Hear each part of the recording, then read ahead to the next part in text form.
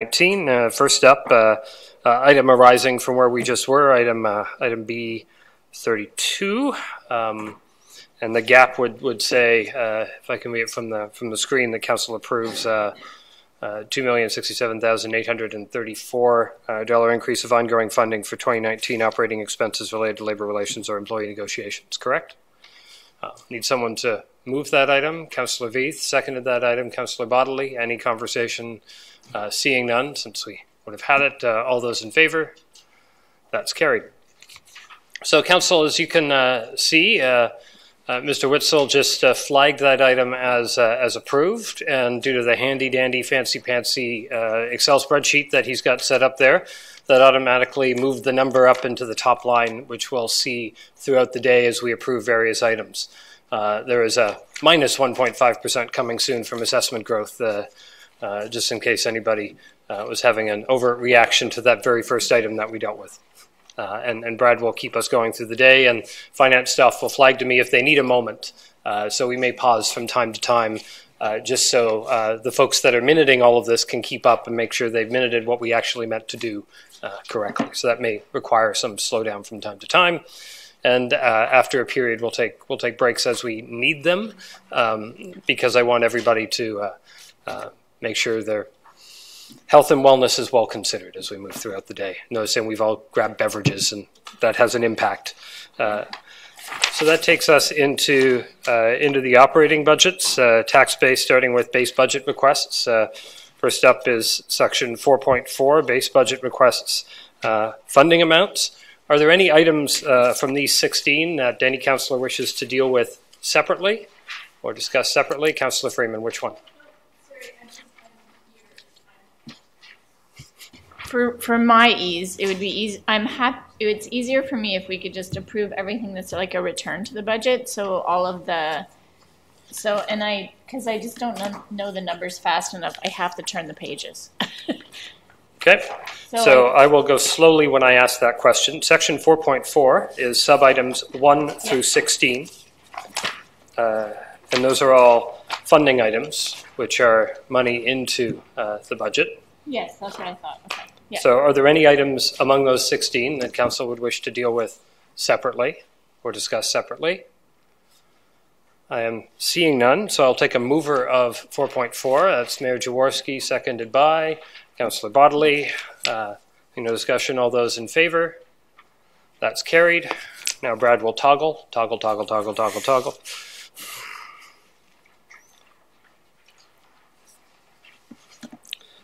Next up is section 4.5, base budget requests. These are efficiency items. They're 1 through 10. Are there any of those that any member of council wishes to discuss separately?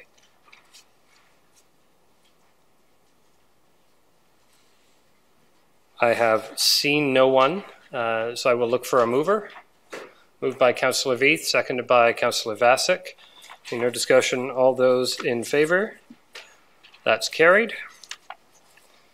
And that takes us to 5.6 base budget requests committed.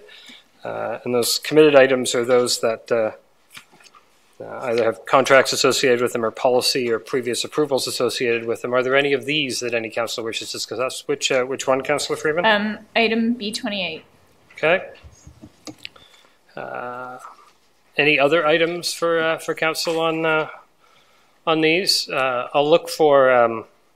I know B28 is looked to be done separately, but based on the report we received from the 2017 approval from parking, B27 and B28 came together under the same report, so we'll have a conversation together.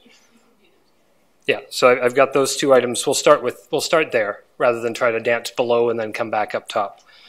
I'd like to get them on the floor before we have conversations. So move those two items by Mayor Jaworski, seconded by Councillor Bonagora, and we'll look to conversation on those items. Councillor Freeman, you had a comment? Through you, Chair Henry. So I'm not okay with the transfer of the $270,000 for parking recovery for the 2 hours free parking. So on that, I recognize that there needs to be. I heard staff, and I've heard that comment that there's no free parking. I do appreciate that, but I feel like there needs to be a balance between the fact that parking is an enterprise unit and that this number really equates to a subsidy of uptown businesses, right? So you have this relationship of this number to the economic development. You have relationship to parking, and I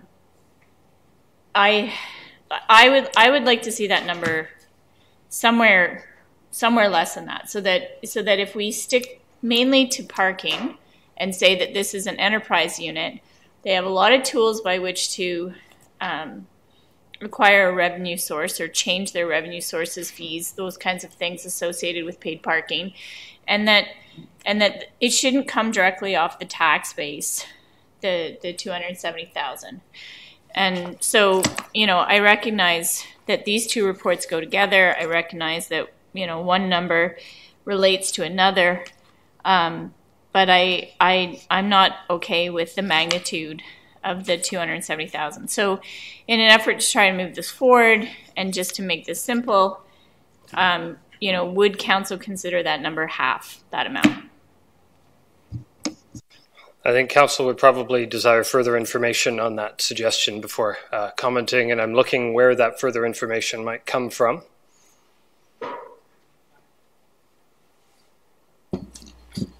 Mr. Witzel? Yep, through Chair Henry to Councillor Freeman. So just around the cost component, so the $270,000 in cost recovery is related to the direct cost of operating the no charge parking or the 2 hour free parking. So it doesn't take into account any opportunity loss that the parking enterprise has in terms of lost revenue opportunity. So that's the direct operating cost around winter maintenance, insurance, property taxes, stuff of that nature. Around parking as an enterprise, there's really only two revenue tools that parking has currently, and that's permit paid parking, which the rates are going up on average of 3% per year. If we were to look to increase that above 3% to make up for this, they would be significantly higher than 3% without taking into consideration that the permit holders aren't really the ones that are benefiting from the no charge parking. The only other revenue opportunity is the hourly paid parking itself. Currently there is some small revenue being generated on some paid hourly lots, as well as an opportunity to generate revenue after the 2 hour free through Honk Mobile, which has been very successful to date, but we're talking in the terms of 30,000 net profit per year. So unless we were going to revisit the no charge parking concept, this is the staff recommendation in terms of how to recoup those direct costs. I think the Honk Mobile revenue, the portion of it is included under the enterprise funding section, so that's part of the model that you've baked in, which will adjust over time. Councillor Freeman asked a question of councillors. Did you have an amendment? Did you want to adjust the question to ask before I go to look to see if there's a response from council? Okay, we'll start there then. So my other question is, where does the money go for payment in lieu for parking, for one thing, in Uptown, and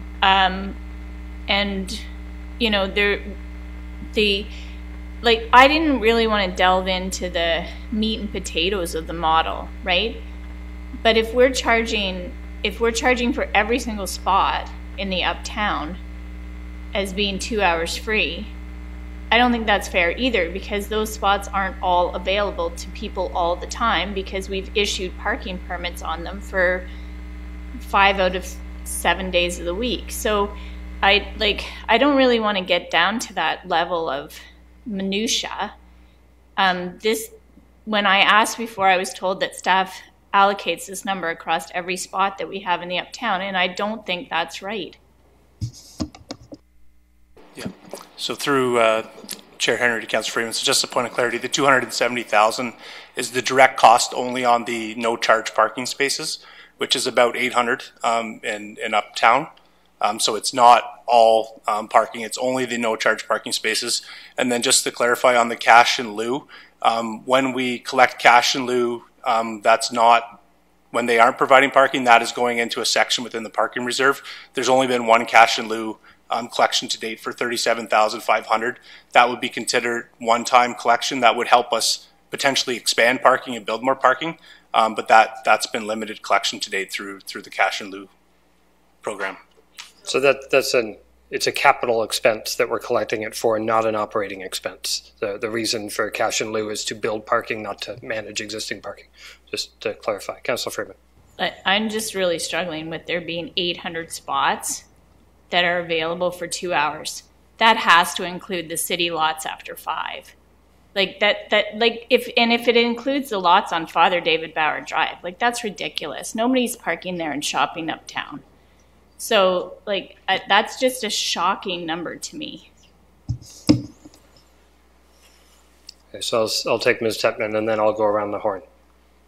Through you, Chair Henry, there are that many no-charge parking spots in Uptown Waterloo. They include temporary Lot A and temporary Lot B on the corners of Regina and Bridgeport, the 2-hour no-charge parking spaces in the station lot, the 2-hour no-charge parking spaces behind City Hall, as well as approximately the 500 that are in the Waterloo Town Square lots combined, as well as the no-charge parking spaces in our museum lot on the corner of Urban Father David Bauer Drive.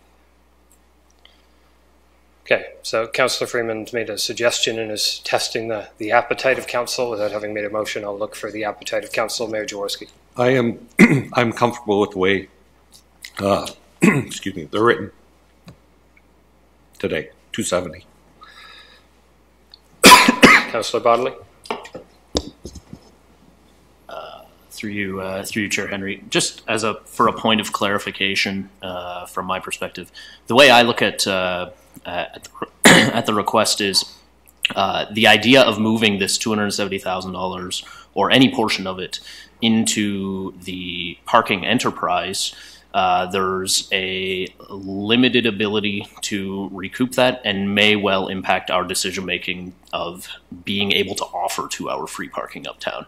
That's how I look at it, which I think the idea of having 2-hour free parking uptown benefits everybody in the community, because everybody comes uptown to shop, and we're trying to make Uptown Waterloo a more vibrant part of the community. And I guess I would like some feedback as to whether or not I'm reading that correctly, or that if that's how you guys see it. Through Chair Henry to Councillor Bodley, that is correct. That was staff's position when we proposed that. We're basically looking at the provision of no charge parking as like a general taxable benefit. It isn't as simplistic as thinking it like a library or recreation complex, but basically it's available to all residents as well as visitors of Uptown. And really what we were struggling with is if we look to put that cost on the back of the permit holders, then we get into some cross subsidy of the permit rate parking users paying for that service, which they're not utilizing, and that's where this proposals come from. Thank you, and I guess that sort of I agree with Mayor Jaworski. Then I am comfortable with where the number is. Any other comments from members of council? Councillor Bonagor. I'm comfortable with this spending this year, but I would like to point out that, yes, well, especially given the fact that the LRT is not running yet, to be trying to change on the fly how we're paying for free parking and potentially restricting free parking uptown when we don't have viable alternatives to offer just yet, I think is potentially premature. Having said that, I think provision of parking and parking fees and parking use and municipal enforcement of our parking rules uptown is a discussion that perhaps Councillor Freeman, we might want to enter into going forward once we do have viable alternatives to offer people coming uptown. Councillor Vasek. Through your Chair Henry, I also don't want to take up too much time, but I just want to echo that just to say that I also have an appetite for exploring how to reduce parking and reduce tax levies into parking as a longer term strategy, recognizing that also in like Ward 5 in particular, it's tough to get uptown without a car. So I don't know who's going uptown, who's not going uptown from sort of the outskirts of Ward 5, but it's a great place to be, but it's also not totally accessible. So as a longer term strategy, I'd definitely be really interested in exploring lowering that amount as well, but also probably not today. I get the sense we've now gone around the horn. So we have a couple of alternatives. One, Councillor Freeman could move a motion to the effect of what she was looking for, seek a seconder and have that vote, or we could take the vote on the items here and just see it. Okay, that's what we'll do. I wanted to make sure I honored the request into... Well, you put this motion on the floor. I'm happy to see it advanced. And if it fails, then I'll put a different motion on the floor. Trying to help everybody navigate, and that's fair too. So seeing that, the motion as printed is on the agenda, B27 and B28. Any further discussion on those items? Seeing none, I'll take the vote on those. All those in favor? All those opposed? Councillor Freeman? That carries. And I think at the moment we'll just note, as a matter of sort of strategic priority, interest, and broader conversation, the comments from members of council on looking at long-term views of the parking enterprise. I think the studies of the utilization studies will be good input into those as well. So I take that staff will write that back, and we'll figure out when an appropriate time is to have those further conversations as we go forward. Yeah, not today, right? But in the next while. So I get a sense that parking and accessibility and different ways of moving around is a strategic priority item, and that planning item, and that will help us navigate the future. So now we have 3, 4, and 5 under here. Are we okay moving those together? I'll take a mover. Moved by Councillor Bonagora, seconded by Councillor Bodley. All those in favor? That's carried. So that takes us into the base budget requests recommended. There are 7 items here. Council wish to discuss any of these particular items? I'll give you a moment. Councillor Bonagora? I would like to discuss item B39. The HRA. Yep. Any other item? Seeing none, can I get a mover for 1, 2, 4, 5, 6, and 7? Councillor Freeman, seconded by Councillor Veith. So all except item 3. All those in favor? That's carried. And I take it, do you have a question to start this or a debate point? Either way, go ahead. Yeah, well, through you, Chair Henry. I was just curious. This is to fund a human resources assistant, and when going through the budget documents, I've really tried to weigh up things that will benefit the city and the city processes and things that will benefit residents of the city more broadly. And when looking at this position, it's in an ideal world with limitless money, it would be great to approve everything, but this struck me as a good to have, not necessarily an urgently must have in order to make the city better for citizens. So I just would like to raise this as a point to discuss with council whether this is something that we approve this year or do not. As input to that conversation, would you like staff comment on the rationale for the prioritization they have, given there were positions on the menu list, positions not even there, and positions that made the budget? Sure. It's probably a good point of conversation, so we have all the information. Ms. Patel? Through you, Chair Henry, I would like to add to what Councillor Bonagor just mentioned. Much though this position may not be contributing directly to the residents, it is really critical from our perspective that we provide adequate support to all our staff. They are the most important resource in how we deliver our services to the residents. And so in getting this position in discussion with the Director of HR, and she can speak to it more eloquently than I can, right now the HR consultants that we have on staff are spending a lot of time on administrative tasks, and they're not able to service the needs that we have internally, whether it is addressing grievances or complaints or looking at policy issues, providing training. There are significant gaps in what we're doing to support our own staff. And it is really critical that we start doing that and improve what we're doing in that area. And adding this position, I'm going to try to duck on the other side of the mayor. So it's important that we invest in that part of it And I do recognize a lot of corporate services do not touch the front line, do not touch the residents, but it is also critical, as I often say, that if your backbone isn't strong enough, the rest of your body will not be held up well. So corporate services does need to get these kind of infrastructure positions so that we are able to provide the support to the frontline staff that are delivering the services. So I would also ask Susan to speak to what are the areas where she sees from an HR perspective are the gaps, which she's hoping that will the existing HR consultants will be able to now service once some of the more routine administrative tasks are taken away from them and this HR assistant is able to come in. I'll look to the podium. Go ahead, Ms. Fairley. Yes. Thank you, Keshwar, and through you, Councillor Henley, to Councillor Bonagar.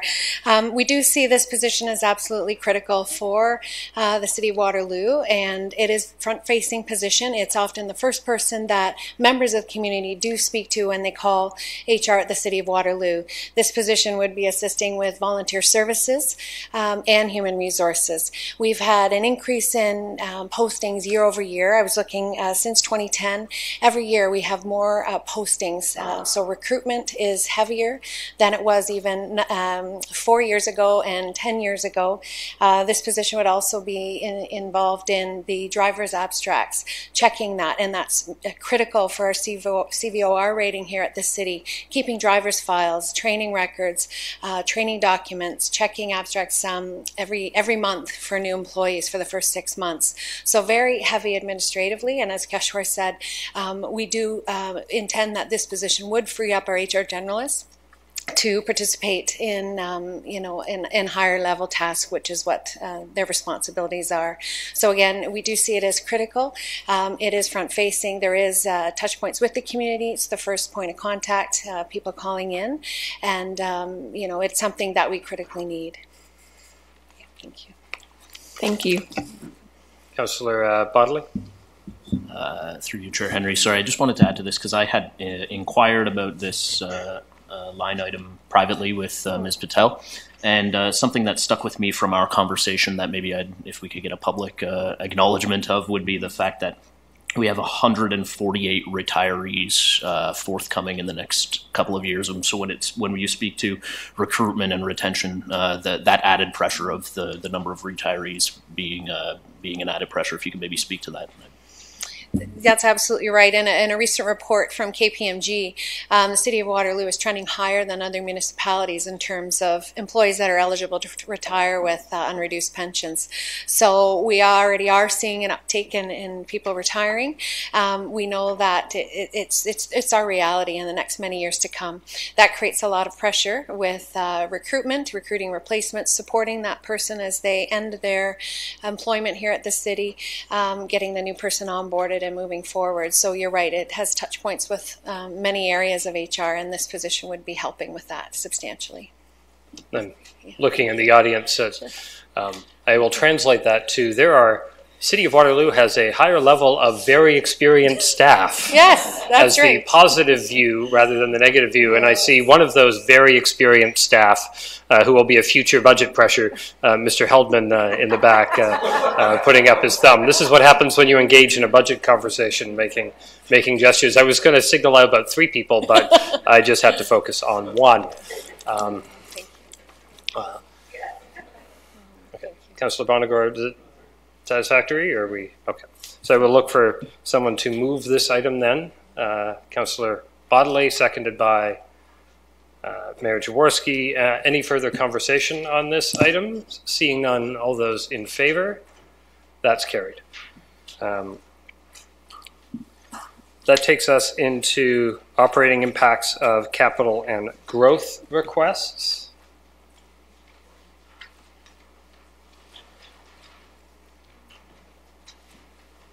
I'm just updating the sheets I have open in front of me.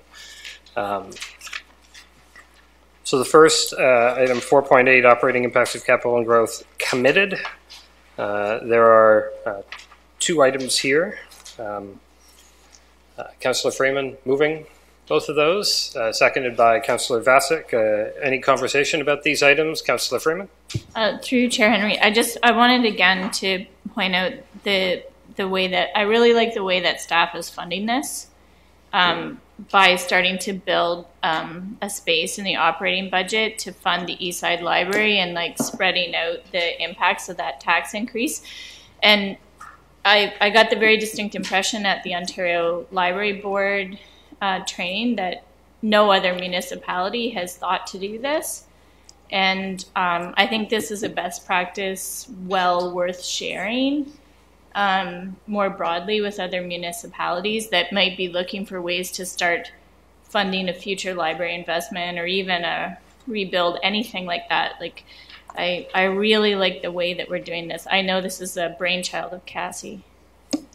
Yeah, I was going to send those vibes to Ms. Pacey.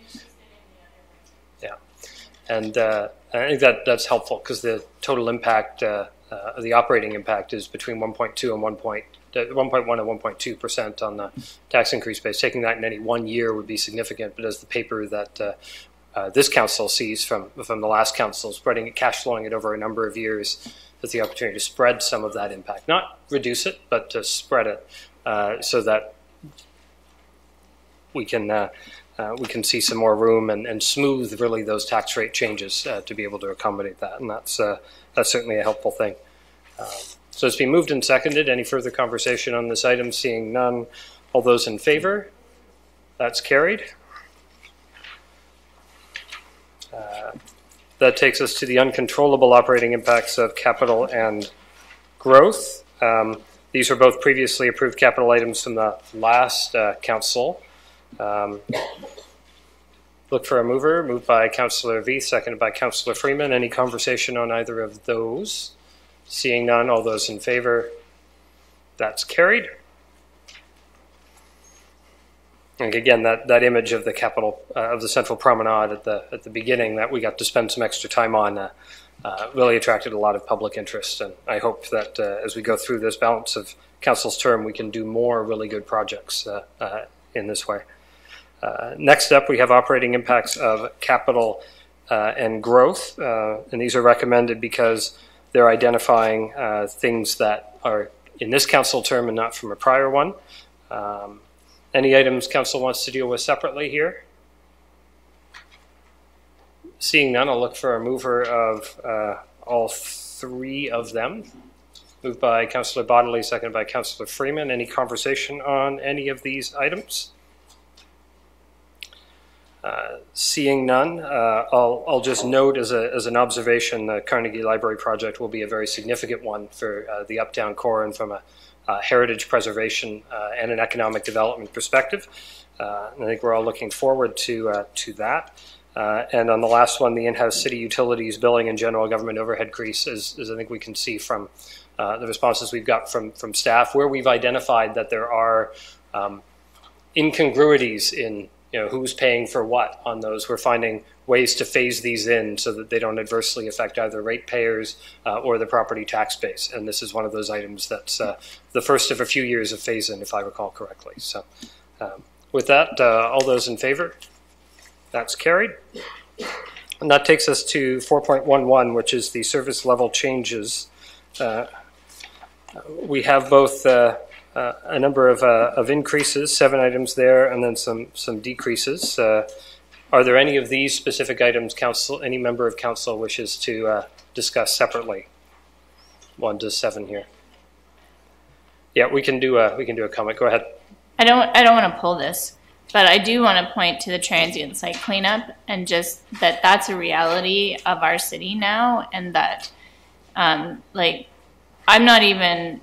It will be very interesting to track this to see if this meets the needs within our community, because just walking the green spaces on one trail system in my ward one afternoon, we found a full-size couch, 2 full-size chairs, a variety of drug-related stuff in one of our city culverts, which is used for stormwater management and flood protection. We found an entire campsite with things in it that are unsafe for people not to remove without having proper protective equipment to remove it.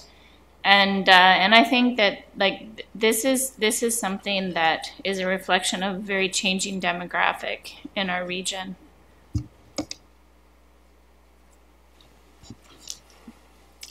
Look for a mover of these 7 items. Councillor Freeman, will you move the group? Seconded by Councillor Vasek. Any other comments on items in here? I mean, I think the transient site cleanup is important to flag. It is a symptom of many larger problems, some of which are related to the current opioid epidemic. Others are more broadly emblematic of differences in inequity and income and challenges that people all across the region face, including here in Waterloo, which I think it's important that all of us acknowledge and recognize is true. And I'll let you go before I'll just finish my thought. I think this would be helpful maybe in the future, Commissioner Dykstra, and this may be an in-camera item if this is an area of update that may be helpful for council to get some more information on. It may be sensitive and maybe an in-camera conversation, but I wanted to flag. I think that's something we could use more information. Not everybody's had Councillor Freeman's experience on that, and I'm sure we'd have more questions, some of which may engage matters that are in-camera matters. Councillor Bonnegar? On an unrelated note, I just wanted to also note that I'm very excited that we're implementing the neighbourhood strategy. I think there are great things that are going to be coming from that. So I'm very excited to see that going forward. Absolutely. Okay. That's been moved, seconded, and commented on. All those in favour? That's carried. That takes us to 4.12, which is labelled service level changes, decrease. I note from 2019-009 that S10, the Parks General service level reductions aren't necessarily reductions. They're more true downs than they are anything else, but they're here nonetheless. I know those were in response to comments that Councillor Bodley had raised. Can we take those together?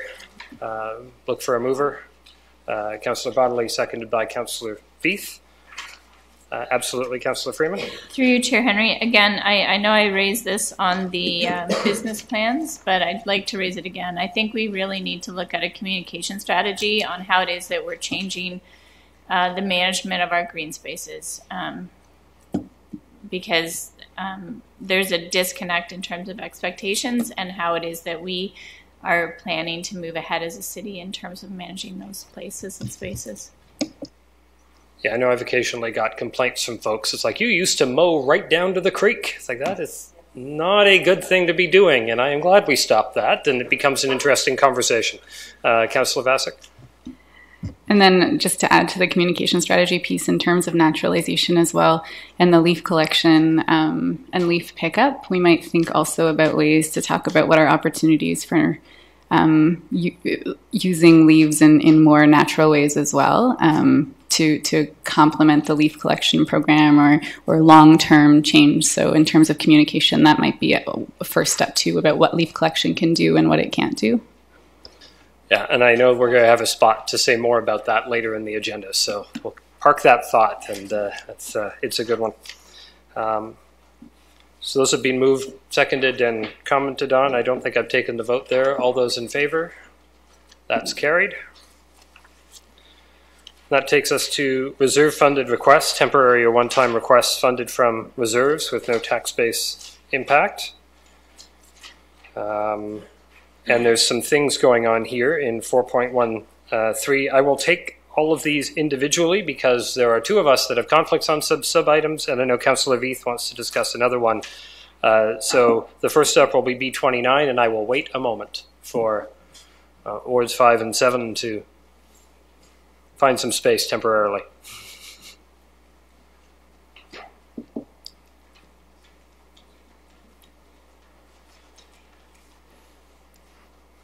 So not seeing the councillors from Ward 5 and 7, moved by Mayor Jaworski, seconded by Councillor Freeman. Any discussion on this item? Seeing none, all those in favour? That's carried. And now I will wait to welcome them back.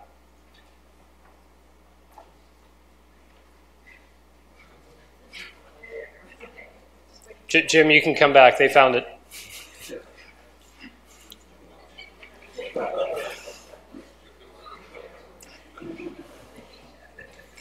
These youngins are slick, aren't they? They get around, don't they, Jim?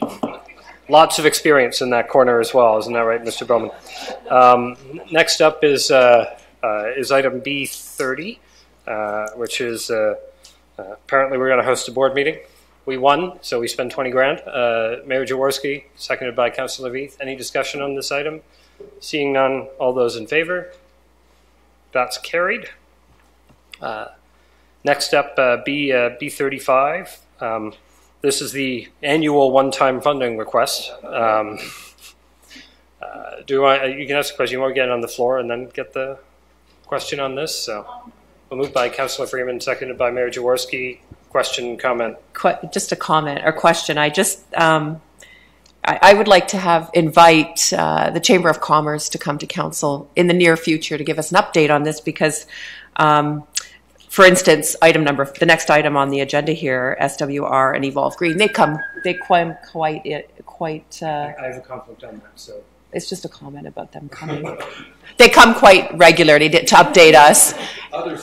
Others come quite frequently to update us. But and I guess maybe I'm just extending the invitation so that we can find out where we are with physician recruitment, how the chamber is doing with that, and and I guess they'll get their 20 grand before then. But anyway, thank you. I think we could consider the motion to also include and that council request Chamber to attend for an update on the program. I think the movers and seconders would be fine with said request. Councillor Freeman? Just as a comment, like physician recruitment and advocacy is one of the key links on their main page. So they do link to it and provide a lot of updates online, and I know they write about it in the Advocate probably at least once a year. So I know that they're doing a lot on that front with a limited resource. So I think it is money really well spent, but it is nice to give them an opportunity to share some good news.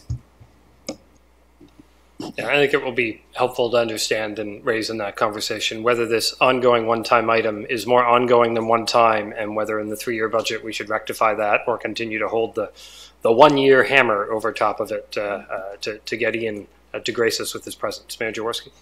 Yeah, Mr. Anderson and I happened to have a meeting with Ian McLean, CEO, a couple of weeks ago, and he actually brought this up. So this is something he'd be willing to tell the story on. It's a good story, great news story for the community, but also new challenges emerging in the future. So referring it to 3-year budget probably isn't a bad idea.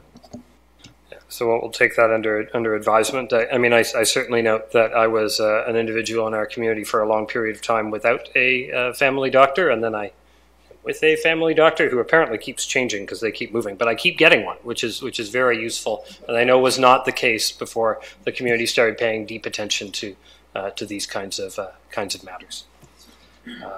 So moved, seconded, commented upon, slightly adjusted to ask for Ian. All those in favor? That item carries. I'll vacate the chair for a moment.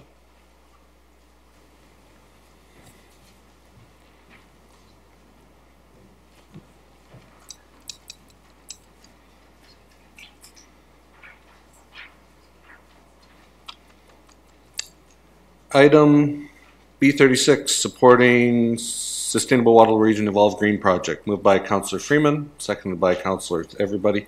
Councillor Bodley. Comments from anyone?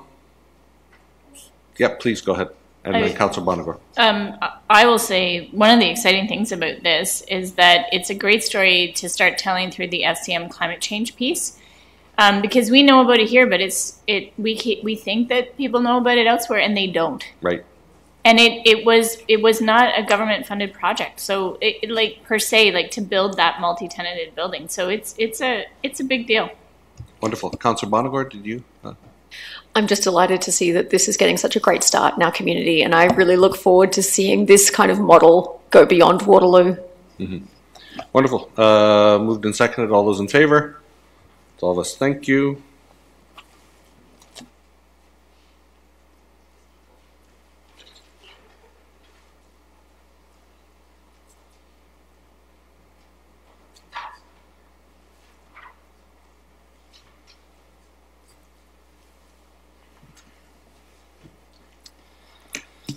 Okay, that takes us to item B43, Commissioner's Special Projects.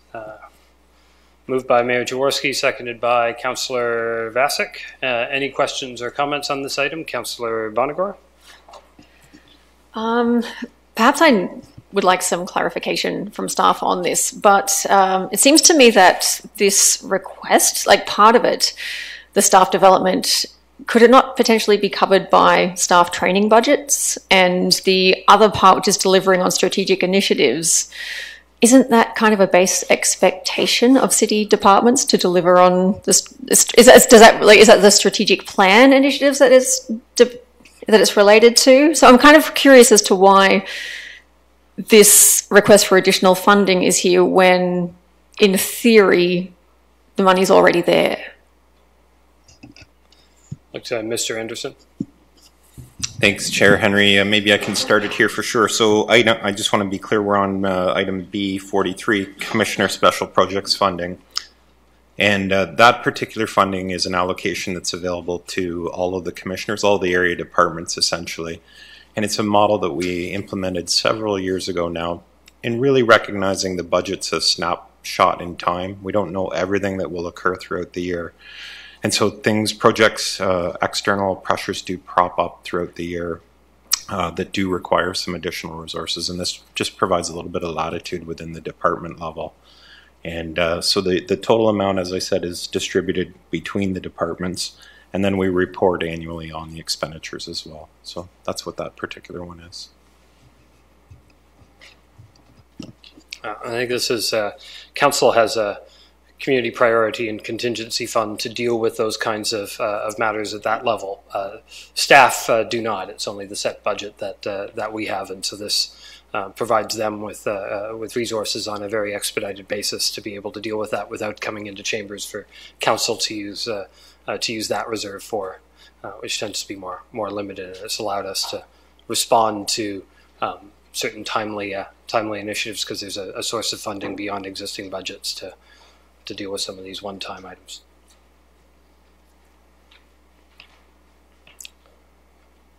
Okay. Did I get this on the floor, Madam Clerk? Yes.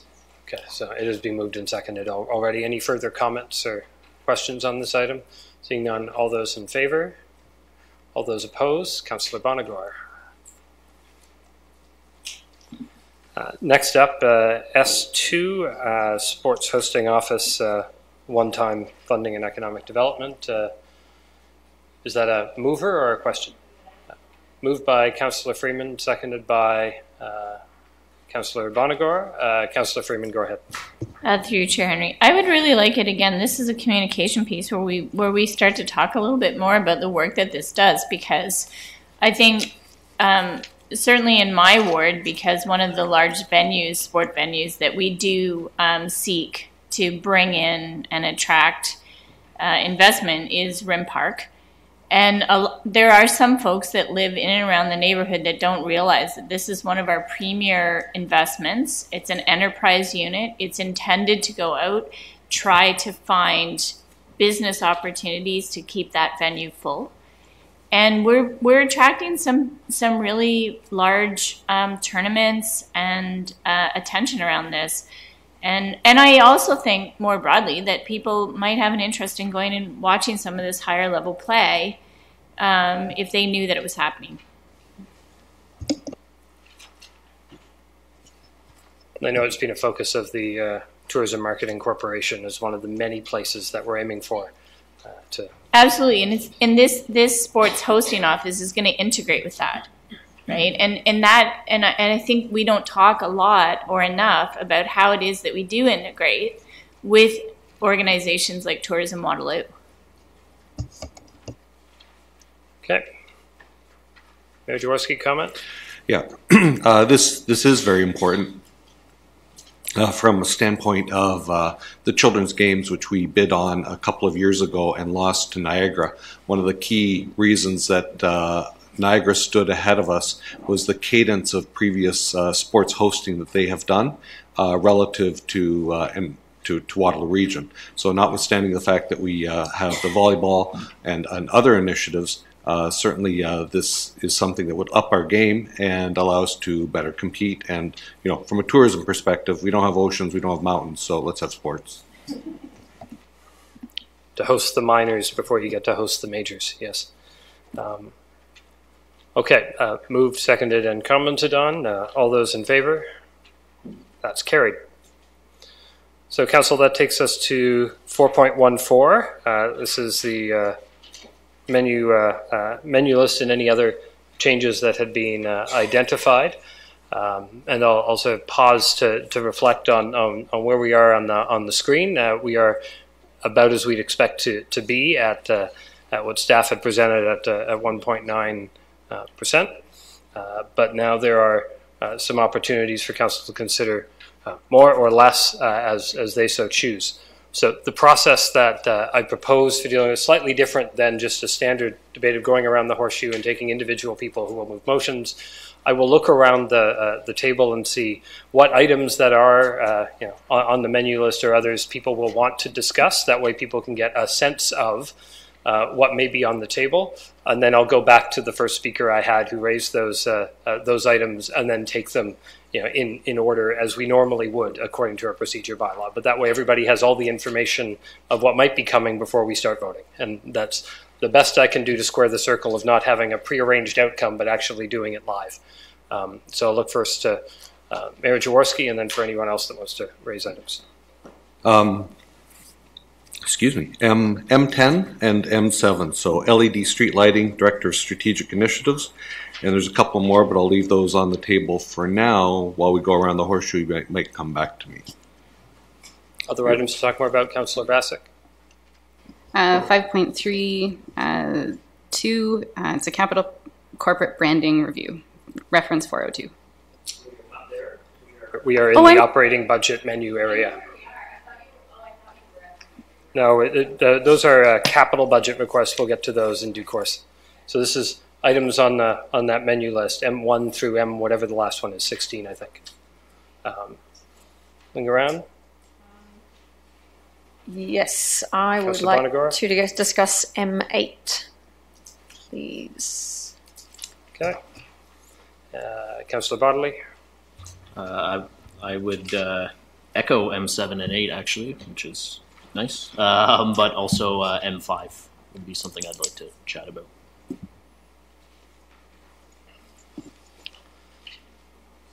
Anyone else?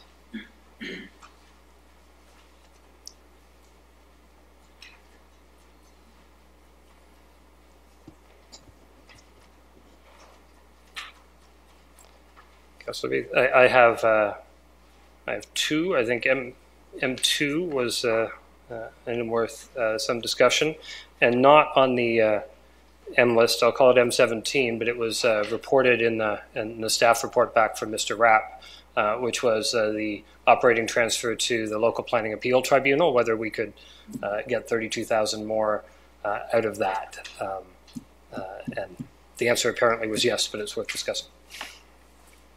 So I'm calling it M17. So that's what's on the menu, and that's what's being ordered. We'll see what comes to the table. I'll look over at the mayor to lead off. Okay, so M10, LED street lighting, it's overachieving, which is a great news for our citizens. And we don't know how much it's overachieving by, but I think we see here on the table that it's at least 50,000 more. So I'd like to get that on the table to pass those savings along into this current budget.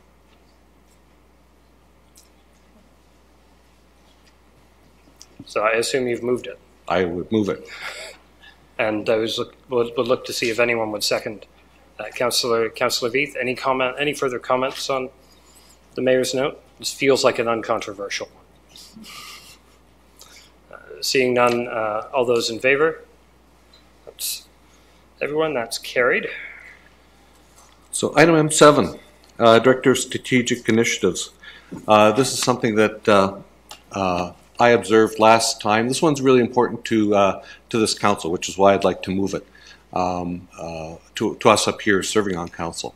As we go through in the next few weeks, we'll be creating a new strategic plan, and we're pretty thinly stretched as a city. Director of Strategic Initiatives is a role we used to have. We've been able to backfill it last term of council thanks to Mr. Witzel, and now we have Anna Marie and Adam on it. And we were able to create a government relations program worked on by the executive officer team. But the reality is we're thinly stretched. And I think we all know that the current government of Ontario is making changes daily that require some effort on our part. Enormous effort on our part, and I think now is the time to look at a strategic a person reporting into the CEO who would be able to help this council out as well as help out the CAO. I would note that there are other cities that use a chief of staff role on the political side to help out, but I do believe that we're better served by having this instilled into our staffing allocation and have it work on the under the CAO. So I'm sure we'll get more information, but it's been moved by the mayor to continue discussion. I'd look for a seconder, Councillor Bodley. Mr. Anderson, do you have any, I know you had this during your presentation, but I think it would be helpful to have your comments, and then I'll look to council. Thanks, Chair Henry. Yes, as the mayor noted, this was a position that actually was active and funded within the organization back in 2013. But through the budget cycles of 2016, if my memory is correct, we had to take those resources away to balance the budget, and there was a vacancy in the role at the time, so it was an opportune point. But we did initially start it with the vision of really aligning our sustainability coordinator, the project management office, some of the strategic planning elements that council and staff want to deliver on. And I think, as the mayor noted, we are seeing an accelerated amount of change coming out of the province. This would be a position that would be heavily engaged on that front. I think, too, if council supports the Lean Six Sigma program for the organization, I think this would be another example of the type of cultural change the person would help institute across our organization. So it definitely was a menu item. It did not fit within the budget target that we had at 1.9%, but certainly we do see strong merit in the position. Yeah, I'll look to council. I have Councillor Bodley, then Councillor Freeman. Through you, Chair Henry, and just my perspective on this, in addition to the amount of changes that we're seeing at the provincial government level and the pressures that that's putting on it, I would just also state that we have 4 new city councillors who may well have different strategic plan goals and initiatives that we would like to look into the next strategic plan, and being able to actually implement those by having somebody in the CAO's office who is going to be able to focus on some of our priorities as we move forward into the 4-year strat plan discussion, I think will be very important. And in particular, bringing it back to something that's very important to me that I referenced during our discussions around strat plan, being able to actually implement something around having somebody focused on diversity, for example, and having somebody in the CAO's office who can deal with these types of issues. I think that's really important. And when I look at this menu item, I see that if we do not advance it in this year, it gets moved into the 2020 to 2022 discussion, and I would suggest that this is now the time where we should actually be implementing that person while we're developing the strategic plan, as opposed to after we've developed the strategic plan. So that's my perspective on it, and just wanted to echo the sentiments of Mayor Jaworski at the same time. Next I have Councillor Freeman. In discussing this item, I'd like to also understand how it relates to, like, for example, the senior planner at M14. So is that suggesting that that particular senior planner wasn't included, or because we approved one senior planner? So I'm trying to understand, is this number making reference to another? And no? It's the same senior planner. I think the way staff structured the budget was to say, here's some stuff if you don't want to do, though we don't recommend it. So we really already added the Okay. senior planner. This would take it away if council, I guess, got cold feet. Okay, so Or anti-planning feet okay, or some so kind of that's feet. but that's really helpful because I wanted to make sure I understood that. And then the other thing is like directly to this particular item, I think my challenge is that I really like how that position has been structured in the past, where it builds added capacity within existing staff and allows a rotation through that. And so I'm not sure that I'm comfortable. Well, I know that I just can't support funding this as a separate item because I would like to see that capacity building to continue to happen. And, you know, we did just reallocate another $125,000 to commissioners' budgets around thinking a little differently on this kind of thing. And, you know, if I was going to bring in money on this side of the budget, which, by the way, I'm not convinced I'm willing to do, I'd be looking more strongly at something that's very outward facing, not inward facing, like strategic planning, and outward facing like a neighborhood coordinator. So, you know, like for me, the strategic plan and building around strategic initiatives is something that honestly I do anticipate all departments are focused on. So, sorry, Mayor. I think I'll add as a point of clarity, and Mr. Anderson can correct me if I'm wrong, but this is a question I asked him a couple of months back. This is a role that would be in addition to the executive officer role that's currently held, not separate from.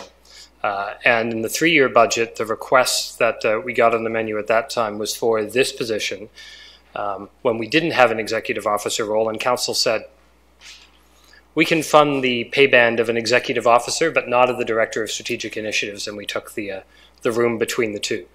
So this would be an additional person at the director level and keeping the EO in place, correct? Chair Henry, you've said it very accurately, and indeed we do want to maintain the EO position, executive officer position of the CAO. It is a development opportunity. I think you heard earlier in our presentations this afternoon about the succession rate within the organization, and developing our people from within is part of the strategy with that position. Okay, so continuing conversation on M7, I have Councillor Bassick. I'm fully conflicted about this because I probably of everyone here, I need the most help with being strategic. But something I think that we really, I know it's true. I think that the city perhaps needs even more, and I don't see it as strategic exactly, but I think we need a director of diversity, inclusion, and equity, and I believe that a director of strategic initiatives could help me figure out how that might happen in the best way at the city to make the greatest impact for the most amount of citizens, but also staff.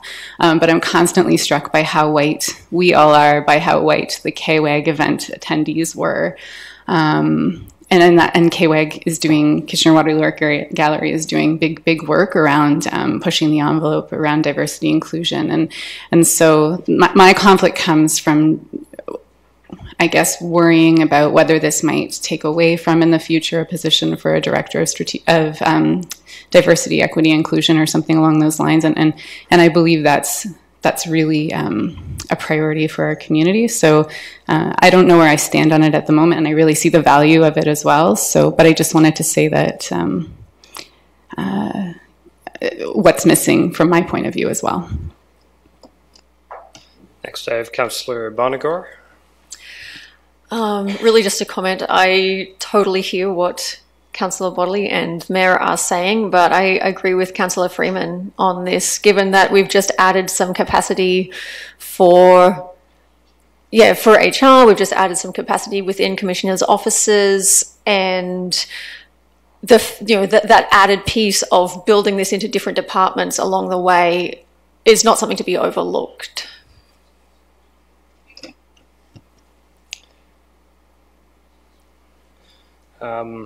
I'll send it back to the mayor before I take a vote, which means I should speak now rather than later. I think I appreciate where the mayor is coming from in terms of value. I know Mr. Anderson could use additional bench strength to advance additional priorities more efficiently, but I think I struggle with the with the level of funding that would be required at this time for the less tangible nature of the benefits there in relation to the other items that may make more tangible benefit for citizens now and would help us deal with the strategic priorities we know we have now. And so I'm not comfortable at this time with that value, and I would be happy to see some things come better that have come later in a subsequent budget cycle that has some thought around what offsets and how we might pay for achieving that, and some more thought about how we would go forward and how it would connect and how it would help save us some time as well that could mitigate some of the costs associated with it. I'll look to Mayor Jaworski to wrap up the conversation, and then we'll take a vote. No, absolutely. There's I think a good opportunity here for this role. Certainly, we work with our commissioners and with our directors on strategic initiatives, but to look at larger initiatives that we want to put on a table this term of council, it just becomes very, very difficult to begin to take a back seat. And I would point out in the menu items under key points, most recently this position was identified by KPMG as part of the City of Waterloo Organizational Review Update October 2018 for reinstatement. So it's not just our own internal thinking that this is valuable. Others think it would be valuable as well. But I do see it as it certainly is a large investment, but it's a large investment at the highest level serving council and CAO. So with that, I think we've been around the horn. Councillor Vasek, question? Yeah, it's just a question. If it is a high item, but it is a worthwhile endeavor as a city, does it have to be a director? Are there opportunities to have it in a lower paid position, but still a relevant role? I think I'll look to Mr. Anderson, but I say that's what we did 3 years ago to it. Mr. Anderson. Through you, Chair. Chair Henry, to Councillor Vasek. Yes, when we did look at the position, we certainly saw it at the caliber of director level. There may be a little bit of refinement that's possible there, but in general, it would probably be close in the dollars and cents that are reflected there. I think that's not just salary, that includes some other auxiliary costs and benefits and so on. And I would also note to Council too, this of course isn't included in the budget at this time. I know that there's dialogue going around the chamber with respect to permanent funding for the position. Another strategy that we have used in the past was conversion of the position, and that's what activated the executive officer role within the organization. But one-time funding is another scenario that council might want to consider, and to demonstrate the benefits of the position and then consider it full-time in a future year. It's another strategy. So I think the direct answer to your question, Councillor Vasek, is no. It's a director level piece, and then he came back with other funding options because we already have the lower level version of that position. That's what we put back, and I say lower level only on pay band, not in terms of people and value and all those kinds of things. Mayor Jaworski, as mover, did what Mr. Anderson suggest anything to you, or would you like me to take the vote and then? Well, I think it's important that I think this is an important role, and I think it's probably I would think it would be good to move forward on this, and with the vote as is, we'll see where council lies. So moved and seconded. All those in favor? That's 2. All those opposed? That's Councillor Freeman, Councillor Bonagor, Councillor Veith, and Councillor Vasek. Sure. In general on process at this point? Okay. Mm-hmm. I'll put you on the list just on my...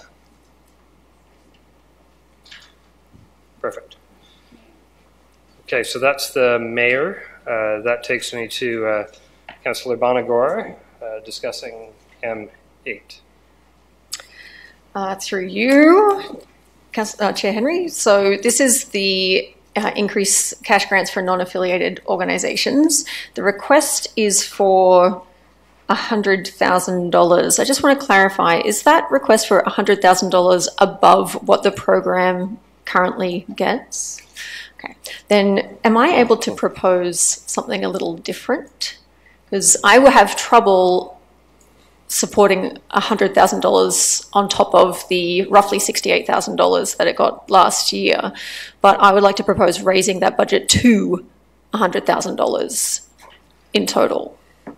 I don't know if that's something I'm allowed to do. Certainly doable, and we'll get a comment in the moment that we'll need some help on what the exact number is today. So because you've asked for an increment, so if staff have that now, I'll take it. Otherwise, I'll give you a moment.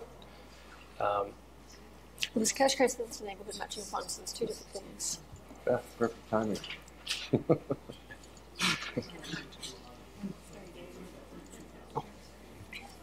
So it works. We keep moving on.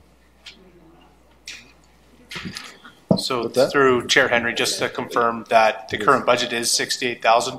So an increase to 100 would be 32,000 increase, and we'll reflect that on item M8 for council's consideration. Yeah. So Councillor Bonagor is moving M8 at $32,000, seconded by Councillor Veith. Look for any comment you have on that, Councillor Bonagor, and then I could go to Mr. Bowman for some color on what that would do, or vice versa. All I was going to do is ask for Mr. Bowman's feedback on the suggestion. Then I will go to the colorful Mr. Bowman.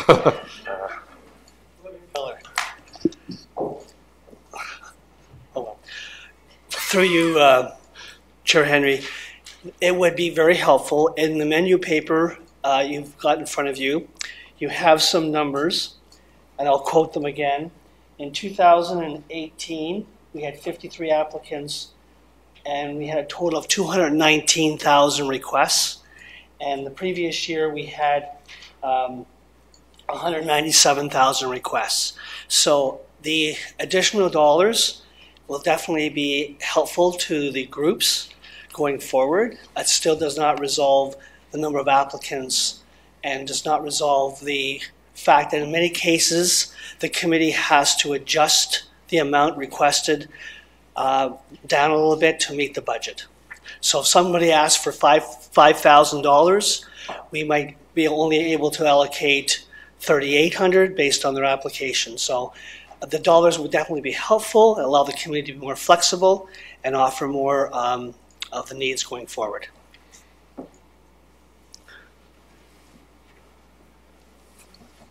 Then that's open for debate. Councillor Bodley. Through you, Chair Henry, maybe just a couple of questions and clarification. So it says in 2018 the budget funding was $68,105, but in 2017 it was $71,604. Is there any justification for how this historically, as a new councillor, has gone up and down throughout the years?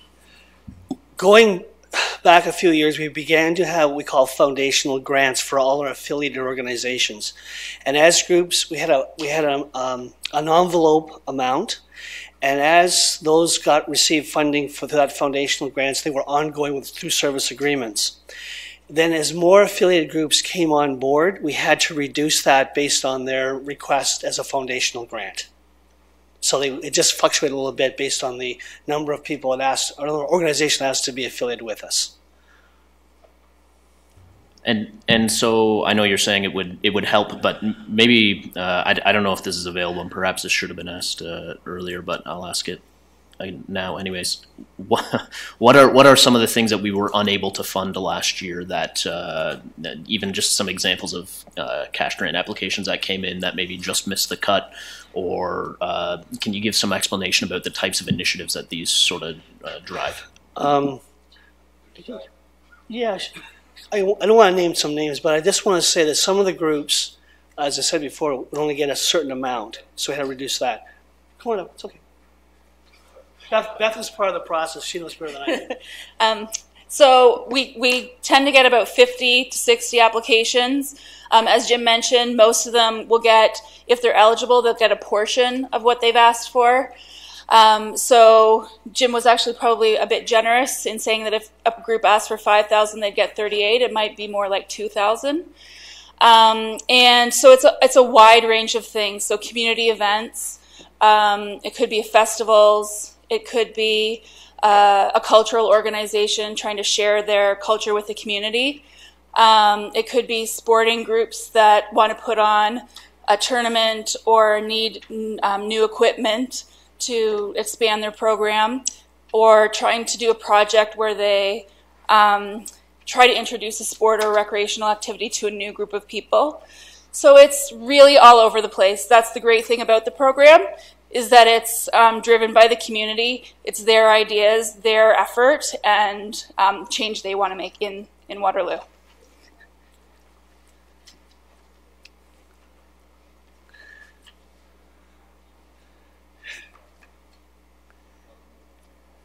I just sent council the link to the last cash grants report, if folks are interested. So, sorry, through you, Chair Henry. I guess my question is, I'm fine with, or I'm understanding of the idea of increasing the budget for cash grants, but would we, maybe, I don't know if this is something you can speak to or not, but does the amount of funding that we have available determine the number of applications that we get? So for example, if we raise this to $200,000, for example, and met 90% of them, would we all of a sudden see $400,000 in requests because people would say, oh, there's money there, let's go get it? Through you, Councillor, I would have to think not necessarily, because there's certain criteria that the groups have to have in order to get into the cash grant application process. If they don't fit the criteria, they're not eligible, and so their applications are removed or at least discussed by the committee going forward. Many of the groups are well aware of our limited budget, as is the committee itself. The committee is very frugal in determining how they're going to spend that money on behalf of the city. And I think for the most part, I don't anticipate, now of course, with changes that are going on, was mentioned earlier, with our Ontario governments and so forth, that some of the grants that are currently out there, and that may change, that may have an influx of different groups asking for more money. That's a strong possibility, or it's out there. But I think for the most part, many of the groups are well aware of the criteria and well aware of the restrictions that we do have in our budget. So, yeah. I think it's fair to say that in doing any post hoc assessment of whether or not this attracted more things, it would be difficult to tease out provincial level changes that may drive some folks more in our direction. But as I look through last set of applicants, I see a lot of round numbers on requests near the top of the budget or the top of the potential allocation that they could get. So I think many folks are already aware, ask for as large a number you can get, recognizing we'll give what we can. And so there's not a whole lot of room higher for some of these groups to come forward, but that doesn't mean that folks won't think up a lot of projects or operating things that add to their requests. So it will be difficult post hoc to assess in the provincial environment where things are changing. I think it's a fair assessment of what I heard. Mayor Jaworski? I think it's important for the council to look at this. So here we're not actually spending money. Here we're actually taking 100% of those $32,000 and putting them back into the community. So we're not actually spending money here. We are taking it but redistributing it through a process that already exists, through a process that exists with the citizen committee, and you know, the fact that we're really truing it up here. There's $200,000 in demand, $68,000 in funding. We're truing it up part way to $100,000. So this seems to be a very good thing. But since Tennille voted against mine, I'm going to vote against hers. No, I'm not. No, it is it's a good thing, and it's unlike anything else that we have here. I would also note that the community cash grants 2019, we've already done the intake for that, correct? So we're not going to see a new influx just because of this announcement today. I think it's already taken place. No, the cash grants, through you, Chair Henry, cash grants has completed its conversation for 2019, and so we would go back if we felt it was necessary to allocate the funds if council approved it. But definitely we are seeing the similar trends going forward. So that was going to be my question, and I know you just answered it, but I want you to give it another shot because I'm not sure I what impact would this change at a 2019 level have on the cash grants recommendations that we're going to see back in a month's time versus 2020? I mean, I know you've said folks may look at it, but can you just summarize that again for me? So currently the cash grants deliberations have finalized for the amount of money that we had in the budget for up until today. When and whatever direction council takes on behalf of the cash grants group, we've started some groups and indicated that if we get additional funding, we would go back to those particular groups and offer or allocate some more funding to them to reflect more what they requested for this year. If there was any adjustments that had to be made, i.e. the recommendation by Councilor Bonagar, we would then take that in consideration again for the 2019 season. So we may have some one-time surplus that shows up arising from this if there's a gap between. Correct, that's correct. Okay. Other comments on this item?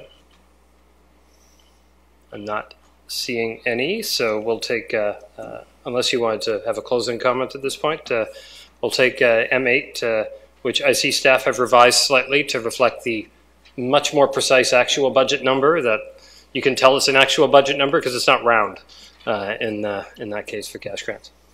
Right, so all those in favor of that item? All those opposed? Councillor Bodley. So that's carried. That was it for Councillor Bonagar's item. Next up are Councillor Bodley's items, I think of which there's one that we haven't dealt with already, which is M5. I'll give you a moment.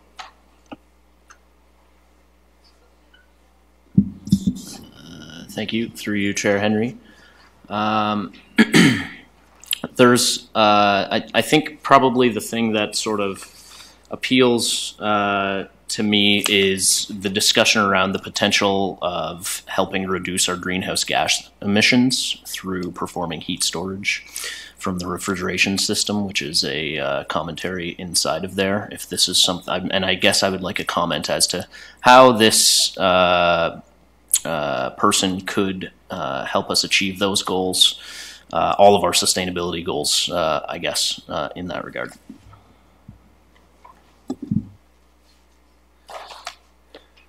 Thank you.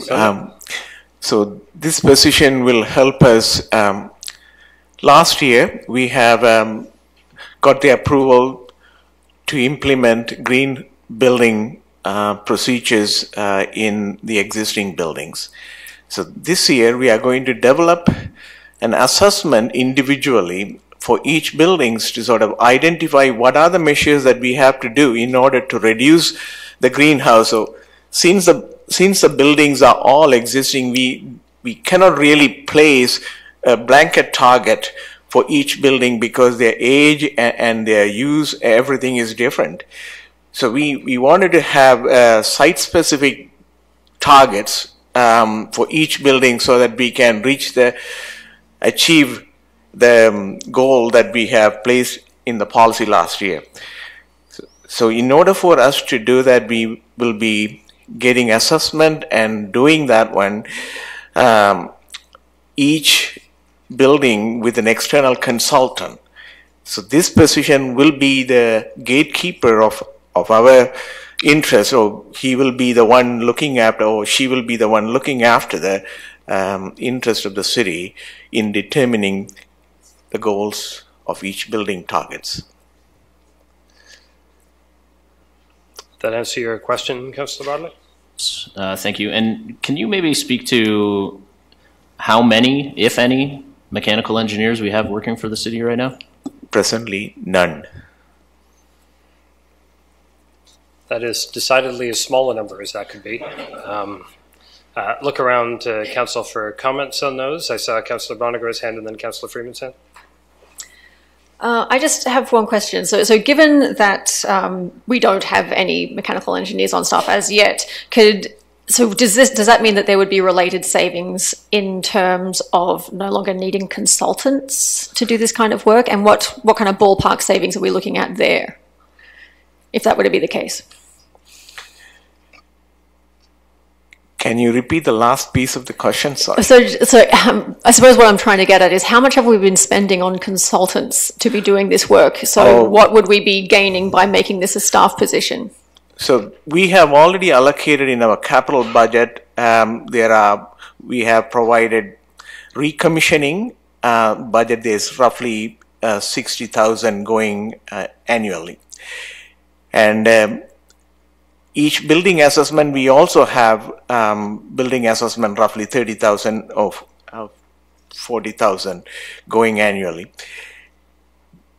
These funds will help us to getting external help to investigate the specific requirements of each building, but the decisions and the implementation and setting up budget will become in-house staff's expertise. So we will get the technical results. Energy modeling, for instance, will have to be done by an external staff for us for each building. And those results will determine what is to be done, and formulation of each piece in the building in terms to transform that one into capital projects is going to be the responsibility of the mechanical engineer. So annually we will be spending for implementation.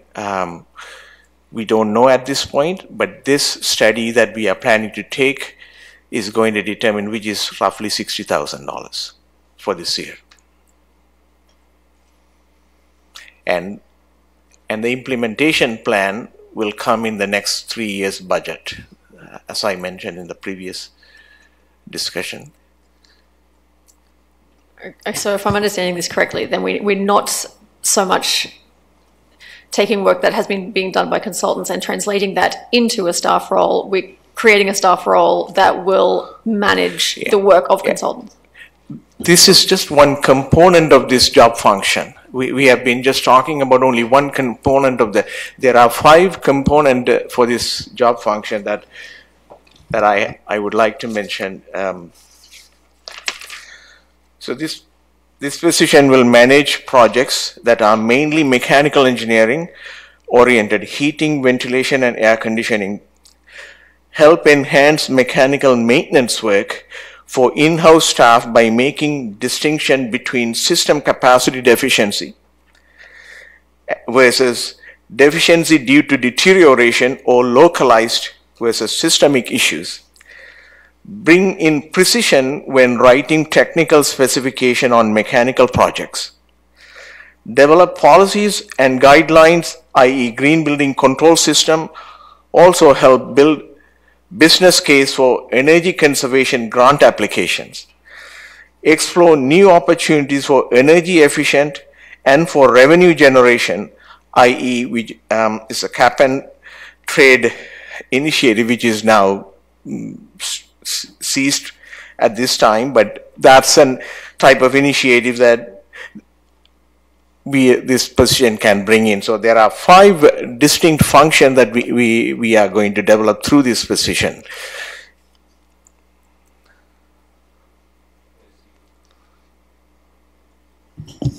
Look over at Commissioner Dykstra. Yeah, through the Chair Henry to Councillor Bonigar. There are a number of projects right now in the queue, WMRC, and then beyond that, some of the other implementations that we're looking at, facilities where we could see savings through the contracted piece. Those are underway right now, but it's a move forward piece where we definitely, the contracting out brought in-house and there'll be savings. There's also another point on preventative maintenance where we would see savings. So all the systems in terms of the mechanical, electrical, plumbing, those that need HVAC, all those where we can have someone planning preventative, what's the life cycle, when should we be doing all the filter belt changes, all those pieces to help out with this, to help us see an ROI on that position too. So that's another piece just to emphasize to Council as well. Those are certainly questions that I had as well, right? It's like, what's the potential? Is there a potential direct and immediate offset to help deal with these, or are they more planning based? Councillor Freeman? Through Chair Henry, I guess for me, I hear what you're saying. I appreciate the insight. I'm just not in a position to support this right now. And the other thing is kind of about shifting risk, right? Like, I'm just not sure how much we want to shift risk in-house to be making decisions around some of those pieces. And I think that there's really, like, from what I've heard, there's some kind of high expectations around somebody having that hands-on knowledge on how to do some of these things, and that's not always an engineer. And so I don't know. I'm just not sure that I can't support it this year. Maybe you can help me to think differently next year. The risk. I'm not sure that was a question. I'll go to Mayor Jaworski. Thank you. Through the chair to Sunda. I recall this being on our list before. How long has it been on our to-do list or our wish list for council? This role. How long have we had this item on the list? 4 years. For 4 years now.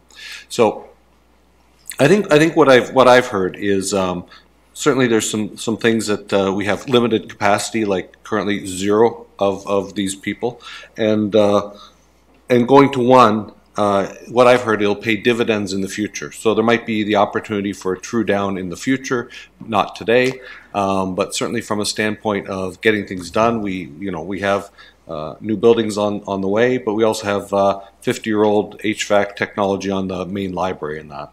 So we have certainly from a regret standpoint, I think I would say I regret not approving this last term of council.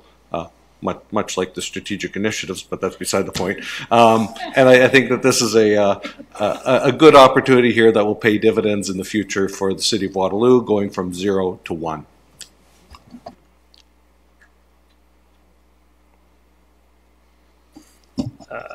I'll look to Commissioner Dexter. Through you, Chair Henry, to Councillor Bonagor, further to if you're considering a dollar value where we can offset some of the noted 142 here, I would propose that if approximately maybe 40,000, we could look in giving council those direct savings as an outcome to help move the the project, the position along. That with the work that's coming out of this position, that where we see the preventative maintenance ROI. And some of the contract pieces that will be sort of shopped out, that we could get that back in to reduce that level if that helps council with the dollar value and some accountability back to us to make sure we're leveraging that position to its fullest. So in terms of these $40,000 that you speak of, what would that look like if I were to facilitate that from the chair? In terms of process, looking at the accountability for us, we'd look at if there's utility savings, parts efficiency, if those things within Sunda's budget that we can look at. If I'm going to look to other pieces, people in finance, if there's I'll bring forward like $40,000, but where that's coming from, that we can sort out as staff. Okay, that's fair enough. I know what to do with that. Sunda? Certainly, we can look into our utility bills that can go down easily by 40,000. Yeah. Okay. So, I think what I'd hear, and this hasn't been moved yet by anybody. Is there an interest, now that we've heard this, of having it moved, and I can help you craft this motion? So what I've heard is that this would move, item M5 with those dollars figures, and that there would be, we would then also identify a reduction of $40,000 to be found by staff and reported back to council at a later date, and we take those now. So it would be up 142, down 40, with some nebulous attachment. Does that make sense to finance staff, or would you just prefer to write in 102? I'll look to Ms. Reynolds. Through you, Chair Henry. My preference, personally, would be if council approves the full cost of the position and discusses the rest of the M items, and then we see where we are. And then we make a decision on what that gap is, because it might be bigger than 40. And it's not been identified from any location at this point. So I think it's more about, is this a priority position?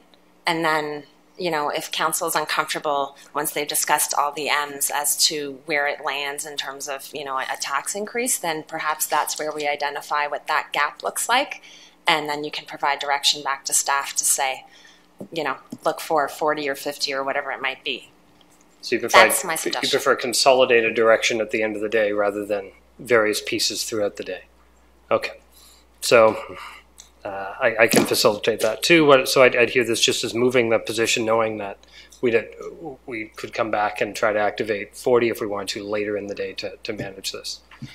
That's a finance staff may not agree, but Commissioner Dykstra is confident that he can deal with that, and I'm sure finance staff will hold him accountable to that in conversations to come, and I'm seeing our CFO agree. So are you still comfortable moving just M5 as is? And we have a seconder of Mayor Jaworski. Are there other comments on the side of Mayor Jaworski? No comments. So you were raising for the mic as if you were going to say something. Any other discussion on this item? Seeing none, I'll take the vote. All those in favor? All those opposed? Councillor Freeman? So that carries, and I've made a note on Commissioner Dykstra's commitment to come back to later in the day. So that does it for Mr. Bodley. I'm up next. The only one I'll activate at this time, and I'll look for somebody else has to do that, is the $32,000 reduction to the LPAT transfer that Mr. Rapp said we could do. I would note that zeroes out the senior planner position from additional revenue that is driving the need for it, and the offset of not needing as much external help on tribunal matters because we have the senior planner. So Councillor Freeman will move it. Councillor Bonagor will second it. Any commentary from people other than me on it? Seeing none, all those in favor? That's carried.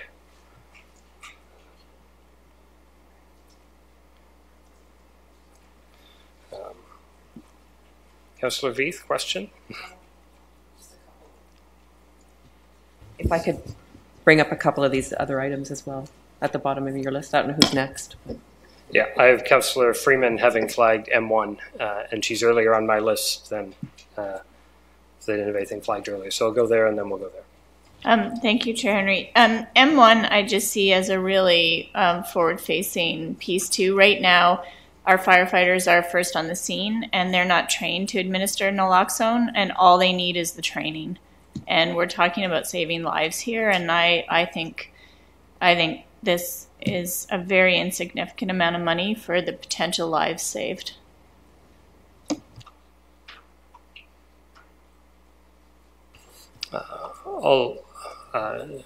Moved by Councillor Freeman, M1. Is there a seconder on that item, Councillor Veith? I will look to Chief Heptich to go up and just elaborate on this item a little bit more. I heard from Councillor Freeman about frontline staff and the rest. I know we've had a conversation about the 20 that we already approved in the base budget and what this 10 is for. Can you just give us a sense of what it's all for and what the difference is between the two? Because I know it was really a $30,000 request that we're seeing in two parts. So can you talk a little bit more about it?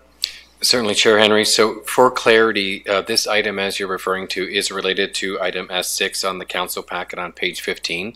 As a point of clarity as well, that initial ask, as previously approved this afternoon, was for $10,000. This next ask is for an additional 10 for a total of $20,000.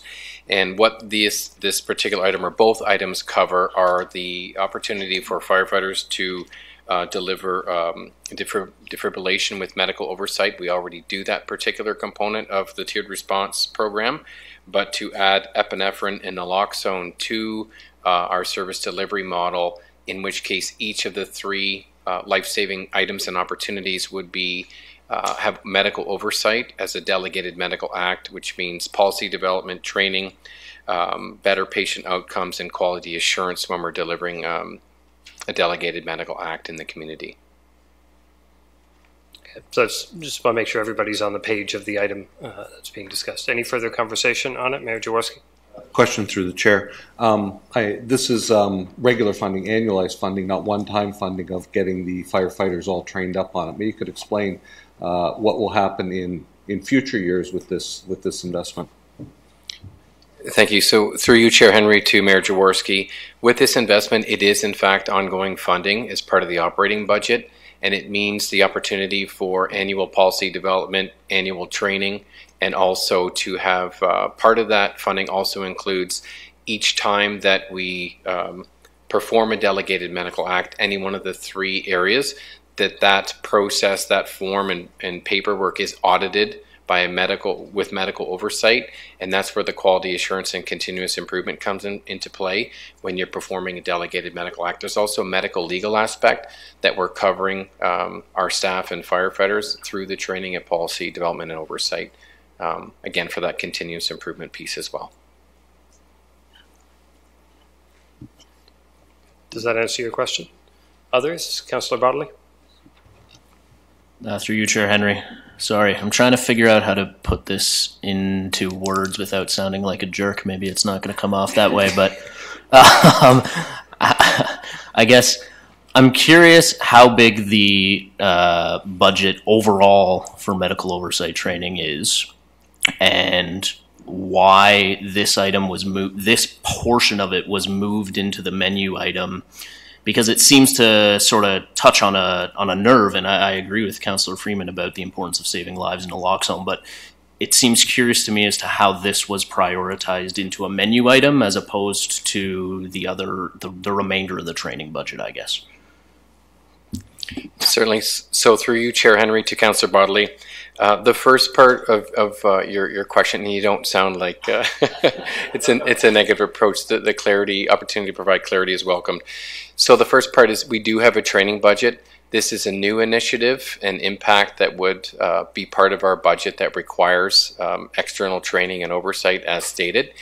As I shared previously, this is tied to item S6 on page 15 of the council packet. What we were looking for in the opportunity to balance the budget, even though, of course, it is a life safety initiative, our approach does fit in to a corporate approach to balance the budget and bring that back to council.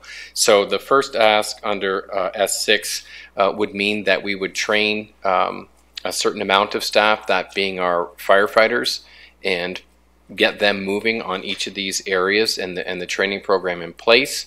And then this has arrived in an additional ask, if council wishes to advance it, that we would be able to train all staff in the same way at one time in 2019. Should council elect to not approve this particular item, we would look to return in 2020 for that ongoing funding and get the remainder of staff trained in this particular area. Thank you for that. And so maybe for my perspective, what's the difference between firefighters and all staff in terms of the likelihood of somebody in that all staff bucket arriving at the scene without a firefighter who is already trained? And I don't know if that makes sense. I believe it does.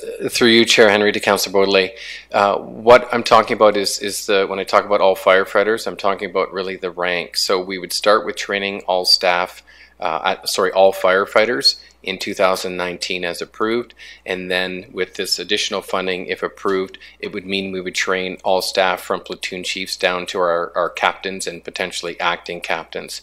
Our approach always is with equipment that each staff member, regardless of their rank, receives training to operate all equipment and any tools and equipment, and in this case, delegated medical act, because they could be required to perform such acts accordingly, either for the public and in particular with naloxone. Well, it could be that we have exposed firefighters, in which case we would like to have everyone trained to perform that for a full system approach. I have Councillor Bonigar, if you're concluded, Councillor Bonigar. Yeah. Again, just going to seek some clarity from you, Chief Heptich. So S6 would provide training for essentially frontline, the fire officers who would show up to a call. And is S6, that is ongoing funding, correct? Correct. So is it annual training, or would next year this funding would be there for the rest of the staff?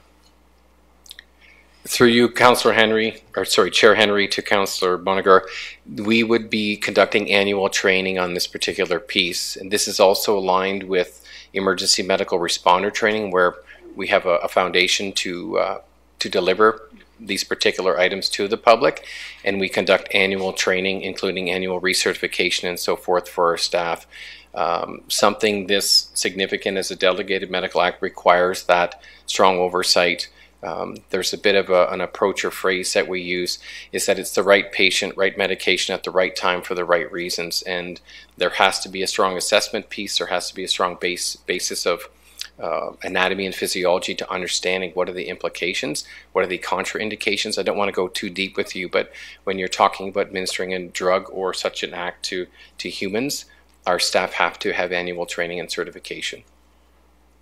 So it's not a case of, the frontline fire responders would be trained this year and then they wouldn't be trained next year, so there's capacity in the budget. It's a case of you're hoping to make sure everyone is trained every year. That's correct. Okay. And we would come back on an annual basis as research advances, as there's changes to patient outcome studies, trials, and so forth. I guess the easiest example I have for you is that a person would take a CPR course, a lay person or a professional, but it requires annual certification to maintain that basic life support skill. These are referred to as advanced life support skills. And again, they align with that same approach and attention to detail and training. You're welcome. Okay. Lots of robust information on emerging and challenging areas in emergency service response duties as they come. Seeing no further conversation, it has been moved and seconded. All those in favor? That's everyone. Okay. Councillor Veith, you had items you wish to raise? Yes, through you, Chair Henry. M4 and M6, but can we start with M6? Sure. So the museum strategy was done in 2015. So I just hate it when we do studies and don't implement them. They sit on the shelf year after year, and then they finally come up in the form of roundabouts on streets. So I think we should approve this, or this should be something that we should consider, is to finish that work that the strategy came up with for programming, for community branding, because it's the 10th anniversary of our museum. And I don't know, I think it's a really important project. I don't know, is there any? So I hear that's move that. If moved by Councillor Veith and seconded by Mayor Jaworski. I will look to Mr. Bowman, as it's his area, to speak to M6 and those items raised by Councillor Veith, and then we'll get it going. Certainly, through you, Councillor Henry. Councillor Veith is correct. This is the 10th anniversary of our location at the Conestoga Mall. And during that past 10 years, the museum has enhanced their position in the community, along with the fact that they've got standards now. We can apply for more grants. They are a recognized museum across the province of Ontario. And during the time we did a museum strategy, we wanted to sort of get a sense where we wanted to go with this. with this particular project, and programming and exhibits were on high on the list. So what you have before you this evening is a request for $30,000 to begin enhanced programming, maybe to our schools, to our senior groups, to begin to bring the strategy more to life than what it is today. Exhibits currently are costing us more money to bring in. We're having a increase in our visitor traffic. I think I mentioned this a few weeks back. In 2017, we had 5,500 visitors to our site at the Conestoga Mall. In 2018, we had over almost 7,500. And we're going out into the community more frequently, trying to promote and enhance our community based on its heritage and based on the work that our museum staff are doing. So the $30,000 would be a general asset to begin more programming opportunities and to increase more exhibits to get more foot traffic up there. Does that help? Thank you. That's very helpful. I always feel like we have a great asset out there and great staff, but always running on a shoestring budget. And I just kind of feel like it's time. And $30,000, I don't think is a huge expense to promote our heritage, basically. Next up, I have Councillor Bodley. I don't necessarily, sorry, through you, Chair Henry, I don't necessarily want to conflate two things, but I'm going to, I think, anyways. Just because the numbers are so equivalent, the $30,000 in M6 and the $30,000, $30-ish thousand in M8. When we approved M8, and I agree, $30,000 in a bubble is not a significant amount versus our budget, but $30,000 5, 6, 7 times certainly is. When we look at M8, we're talking, as Mayor Jaworski said, we're talking about putting $30,000 back into the community. That's kind of how I see this initiative as well, too. It's just that this is a city initiative as opposed to an external initiative, which we see in M8. So from my perspective, I agree. We have this asset in the museum, and trying to get out into the community more and bring more awareness to this asset, I think, is important. I guess I have a hard time supporting both M6 and M8. But if there was a discussion around potentially bringing M6 in as opposed to M8, I might be more interested in engaging in that conversation. Although I don't know whether or not that's something that can be done tactically at this point. I think these are among the reasons I'd hope we'd got all the items flagged at the beginning so we could have the holistic discussion. But these things evolve and we roll with what we've done. That would be a reconsideration motion at this point, which is a not insignificant enterprise because we try to avoid that. It's generally not helpful in the same meeting. But it's a fair point. Other comments on this item, Mayor Jaworski?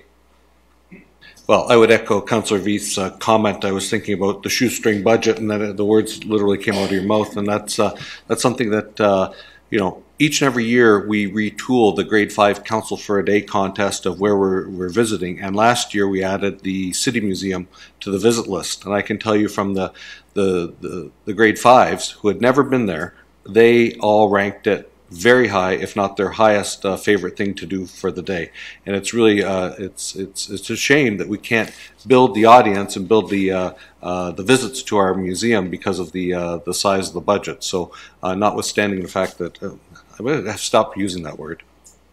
It's not a good word anymore.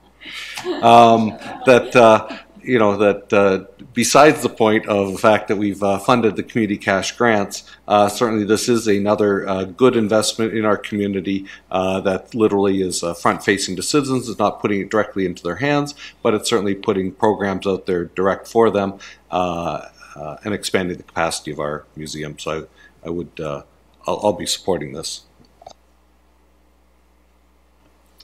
Look to other comments on this item.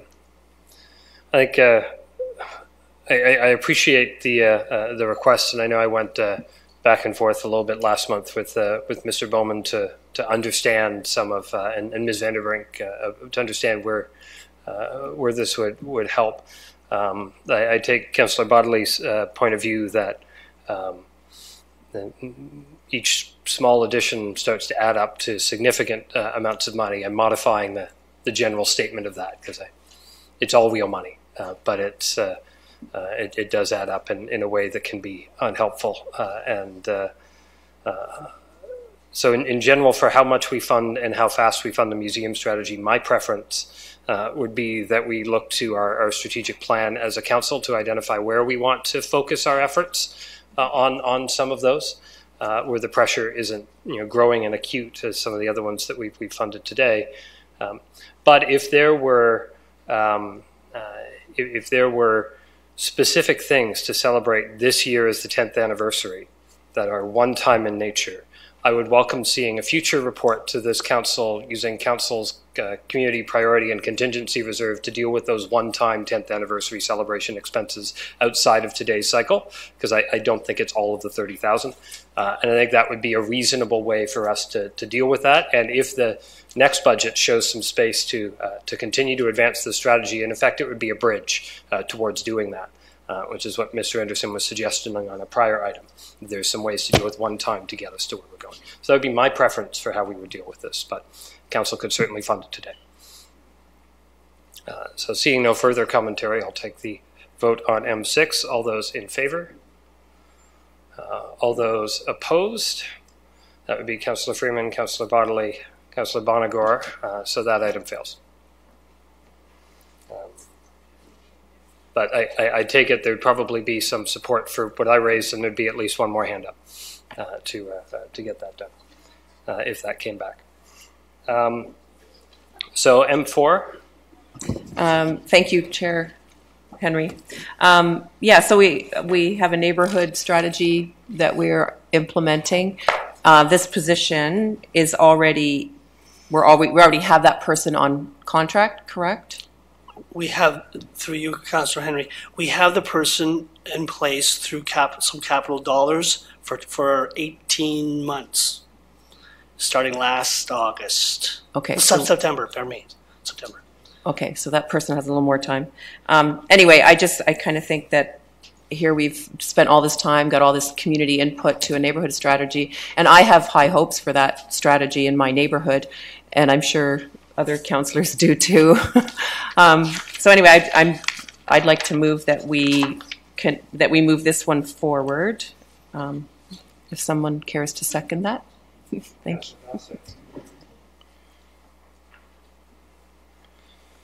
Okay, Councillor Vasic seconds. So open to the floor for discussion, Mayor Jaworski. Thank you. Question to staff. So what will happen after 18 months? This is something obviously, certainly last term of council wanted to move forward on the neighborhood strategy. What will happen 18 months from now? This is going to be a permanent ask, I would think. That, yes, sir. This is not turned down today and it's going away. This is something that we need to do. Could you give me more? We have a number of, through your Councillor Henry, we have a number of initiatives we've already begun to pursue that we consider like low-hanging fruit. The Neighborhood Matching Fund review was one of those examples.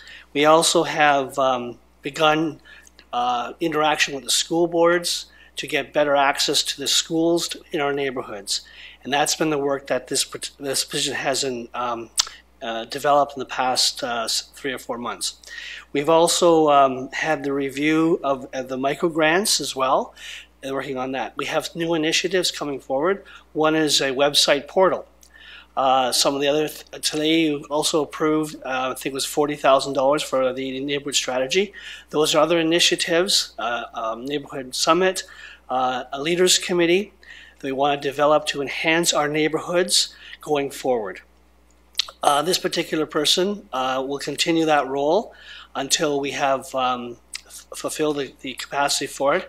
We're at council this evening to advance that as a permanent position, because we see this as an ongoing work that's required.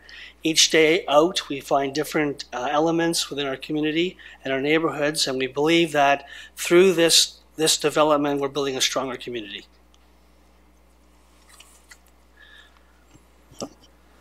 Thank you, Mr. Bowman. I have Councillor Bonagor and Councillor Bodley. Through you, Chair Henry, this may just be a process question, but you said this this position's in place now, and it was an 18 months, so that would take us through to the end of the year. I'm just curious why, and this is just me being new to budgeting, why is it listed for this year then and not for next year if this position is already funded this year? Or am I misunderstanding the situation? Through you, we felt that having it now would enable the individual to continue their work and to develop all the recommendations going forward, as opposed to having a stop perhaps at the end of this year. So our next budget conversation will be for 2022, and then of course that would mean a time frame in which that person will potentially not be working in the position. So we wanted to make sure that we had in place the recommendations going forward on a consistent basis. So it's fair to say that it's not uncommon for the city to fund through one-time sources, usually a capital project item, a position to get it going and off the ground before we get to a budget cycle to approve it. In this case, the budget cycle would be 2020, where it would come forward as a staff position to keep going. But if it were approved now, there may be some HR things we'd have to do to facilitate the difference between a contract and an ongoing position. I assume there's something in there that council shouldn't have to care about. But that would mean that the capital budget item that was funding it for this year would not need to fund it once that happened, and that money would, by policy, either be returned into those capital reserve items, or because there are maybe a number of items associated with that capital project, it could continue to do some work using the budget that's left. So it depends on the individual item. I would note that M3, the asset manager, data management analyst, and M9, the asset management analyst, are also contract positions that are being funded out of reserves right now, but are going to come forward in a subsequent budget process. And one of the items that we had in the budget we'd already approved today was also a contract position for the manager that now will not need, that ongoing capital funding because it made it in, if that makes sense. Commissioner Dykstra had... Yeah, just through you, Chair Henry, just want to confirm what Chair Henry has said. It solidifies or maintains that momentum with the current position and the work that's doing by advancing the position now, and the give back would go back to the capital source. So wanted to confirm that, and that was the strategy behind that. Always good questions. There are many ways to navigate the annual budget process and ongoing pressures, right? Councillor Bodley. Through you, Chair Henry. So again, I'm going to conflate two things here again because we're about to talk about M2, as I see highlighted there. I agree with staff that I think M2 is a little bit of a higher priority than M4, particularly given some of the budget pressures that we're seeing continually in fleet and the infrastructure pressures that we're seeing broadly. Personally, I think I'm satisfied with the way that it's being funded currently. And I'm trying to keep an eye on that little gray box in the top corner, G5 there, vis-a-vis some of our municipal indicators around the region. So I definitely see the value in the neighborhood development coordinator and the neighborhood strategy, and I think it's exceptionally important. And we have two very active and strong neighborhood associations in my ward, and I hope there will be at least one more. But on my end, I would be leaning more towards M2 than M4, and I just wanted to put that out there as we're having these conversations. Councillor Freeman. Through you, Chair Henry. I wanted to build on what Councillor Bodley said. I agree. I like the way that it's being funded for this year. I have no problems telegraphing to staff that I expect to see this position in the budget next year, and I don't care what you have to take out, but this is not going anywhere. And so I don't want to fund it at this time, but it is my expectation that it will be in the budget as a permanent line item, as an ongoing piece. And if again, getting back to prioritization, I appreciate the conversation we had on the last item with regard to the museum, but I see this as just such a critically more important item. And if I have to make tough choices, I want to stay focused on some really high pieces, and this is it. This is the biggest strategy that I think we've written in the last few years. And I totally agree with the G5 column, and I'm struggling with it going any higher. Councillor Vasek. Okay, I'm just trying to make sense of the conversation through you, Chair. So if we decide that we're not going to approve M4 through these menu items, the neighborhood coordinator position will remain funded just differently. There may be a slight gap in time period where the position there would be no position? Through you, we would review. The importance of this position has been identified, no question. We would review ways to fund this to get us through to the next budget cycle. As per Councillor Freeman's suggestion, we will take direction based on the outcome of the vote, and if it means it goes to the next budget, we will pursue that. It won't evaporate. Always good to validate, and I would say on Councillor Freeman's comment that unless we did something wonky and approved a strategic plan that said, "Dear God, we hate neighborhoods, we don't like that," I think the idea that it's a strong priority of council has been well telegraphed the last council as well, and the strategy and the community through all of those. So it would take, I think, a significant shift of this council expressed in that kind of document to signal to staff otherwise than what Councillor Freeman has raised, which is council's prerogative. I just don't expect that would go anywhere. So I don't have any other speakers on this item. It was moved and seconded. So I'll take a vote. All those in favor? Councillor Veith. All those opposed? Councillor Bonagora, Bodley, Freeman, Vasek, and Jaworski. Okay, there were no other specific items, notwithstanding Commissioner Dijkstra's promise, which I will latch on to before we exit here. I had raised M2. If a member of council wishes at this time to move M2, we can do that. Councillor Bodley would like to do so. Is there a seconder for doing so? Councillor Vasek and Councillor Bodley, do you want to speak to why you are raising it? Sorry, through you, Chair Henry. I guess it's just there's a couple of things. First of all, it's the highest priority item of significance as identified by staff. We've seen through business plans and through this process a lot of the pressures that have been in place in fleet, broadly speaking, perhaps a lack of efficiency that's going on, as it notes in the menu paper, providing more wrench and time to mechanics, increasing productivity. I think these are all noble things we should be aspiring to do, and I think sometimes when we look at something like fleet, which isn't forward-facing to the public, it gets lost, and I fear that what we see with the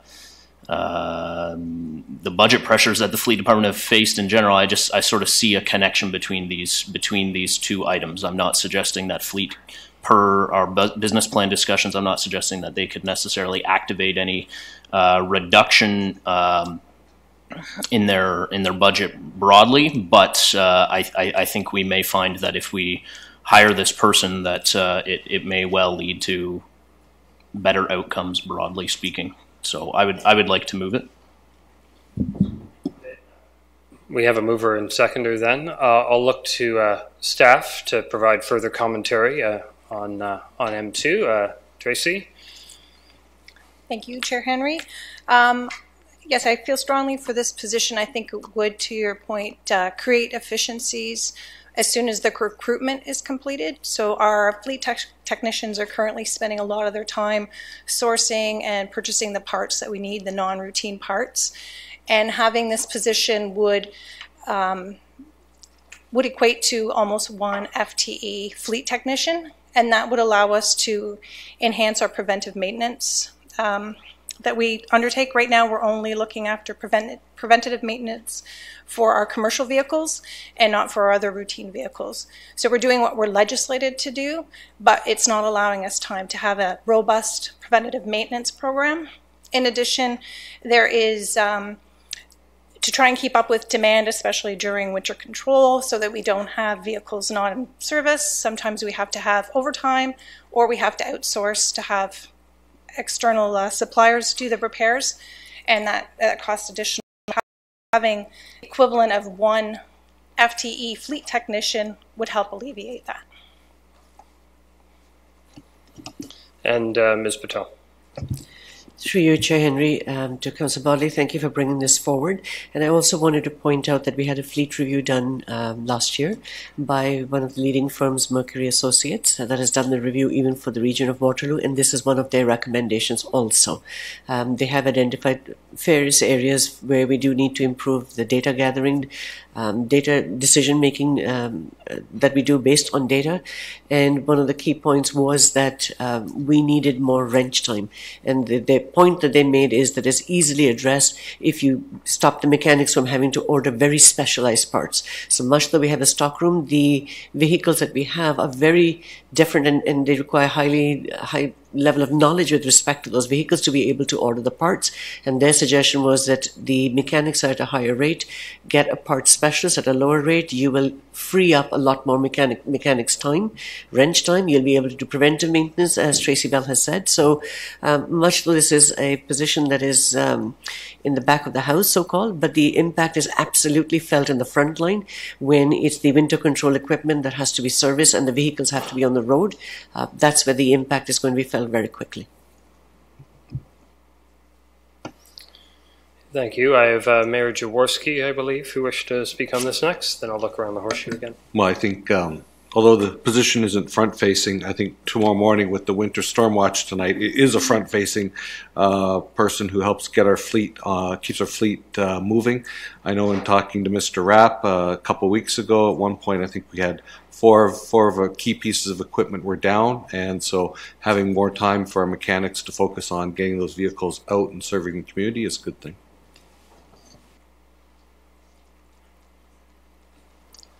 Looking to other speakers on this item? Councillor Freeman? I guess the only other thing that had come to mind when I first looked at this, in addition to what you've already said, can we track these savings? Can we get a sense of like how whether or not this position, I guess what I'm thinking is that if I fund this year, I'm going to see a savings in some other budget lines next year. And so if we could track that, like you said, that they wouldn't have to buy as many specialized parts, for example, or they may still need to buy the specialized parts, but they wouldn't be the ones placing the orders for the specialized parts. But we would be able to look at tracking on what's currently outsourced that we've been able to. Right. And then some of the other savings would be, we could report on how much additional preventative maintenance we've been able to undertake. Well, and maybe it's as simple as, this is the increased wrench time. I want to see that it actually happened. And secondly, that the amount of time the vehicles were not on the road compared to this year fundamentally changed. And it would be based on, we would have to, if you approve it this year, obviously there'd be a recruitment. So it would be based on the time we have someone in place.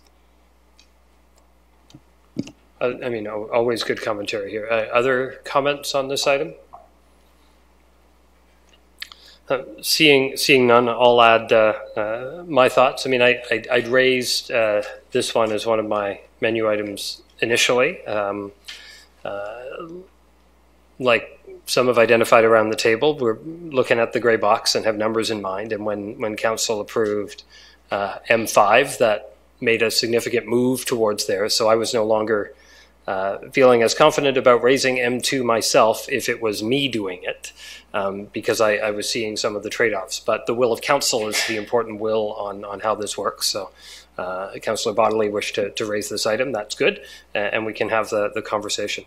I see this as a position that we know is necessary, and what we gain from it is more effective and considerate, supply chain management of what we've got on the various parts. That's an efficiency that isn't always measured in dollars, but is certainly measured in time and reliability. It is a service enhancement or a service support in terms of providing that frontline service, as Mayor Jaworski has mentioned. It's not just wrench time for folks, but it's the result of that wrench time which keeps more vehicles on the road, which means our citizens get the service that we try to provide them better out of our fleet in a way that works, and we get the equivalent of an FTE of a preventive maintenance program, which is an infrastructure deficit item. We've talked a lot about the $14 to $17 million tax base gap on an annual basis from a capital perspective. What we haven't talked as much about is how much we're investing in maintenance programs, and that those are often squeezed, and those drive those capital numbers. And there's a certain amount of savings on the infrastructure capital portion. It's difficult to quantify, but that we can realize over time if we do the work up front. The only way we'll have a good sense of what that number is by starting to do it and seeing some of those tracking to help us. That should lower slightly the capital budget needs on a long-term basis. We just won't know in year one what that lowering will be. So I think this is a down payment on infrastructure. It's a commitment to strong service delivery, and it allows our staff to do what they're really good at, and not other people's stuff that if they were really good at it would be done a lot better. And so it really hits a number of different important buckets, and then we're going to have to talk about offsets to get to that number in due course.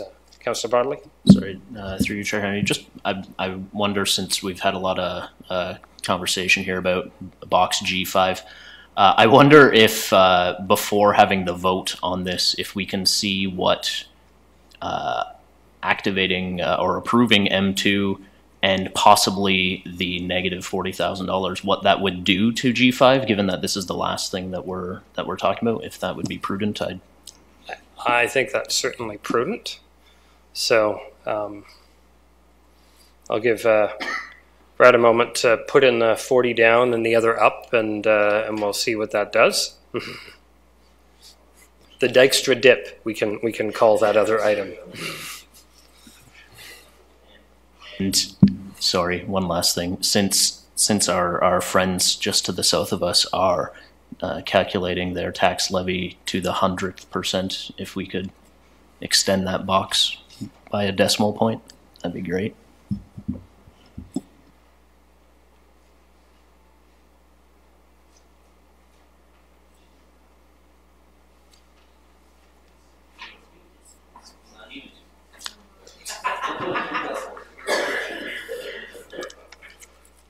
How about 17 decimal points, Brad?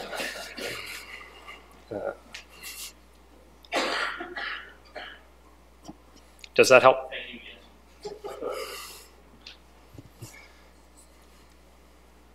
Okay.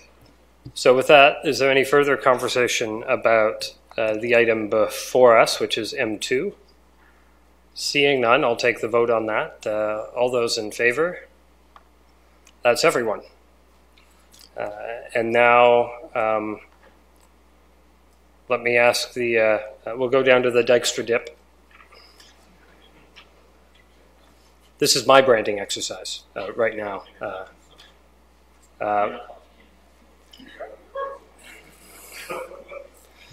So I would like, on behalf of finance staff, I would like Commissioner Dykstra again to identify what this might be, and then I will look to council to see if the number that they saw earlier is a sufficient enough number for them, or if we want to have a different conversation about what the final number looks like. So, Commissioner Dykstra.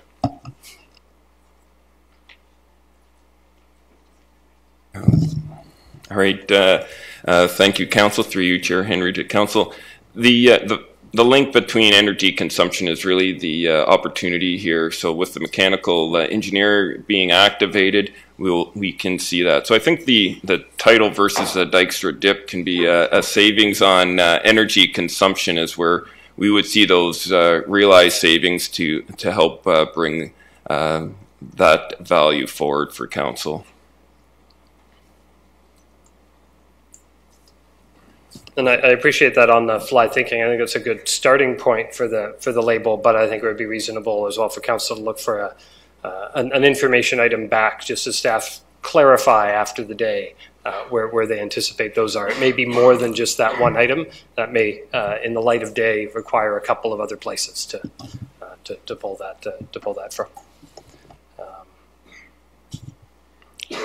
So let me ask council if there is a demand for whether or not additional dollars may be necessary to get a budget vote, or whether, and then we can take it from there. Let me look around the appetite of the horseshoe based on what you saw beforehand, because I heard from finance staff they want one motion to reduce, not multiple motions. Okay, we're good? All right. So I'll look for, move that item. I'll look for Councillor Bodley, since the mechanic item was his item, to move the now renamed from Dykstra Dip, the energy consumption savings. If you're fine moving that. I'll look for a seconder on that item. Councillor Bonigar, any discussion of that? Seeing none, I'll take the vote. All those in favor? That's everyone, so that's carried. And I see no further business under the property tax number, and that's what we will see when we get to the end of the day. I have heard from clerks that it would be very helpful if we took a 2-minute break that became 5 at this stage. And so we will take that now and return to the enterprise side, which I hope we can proceed through in an expedited manner since we've kind of approved all the enterprise stuff.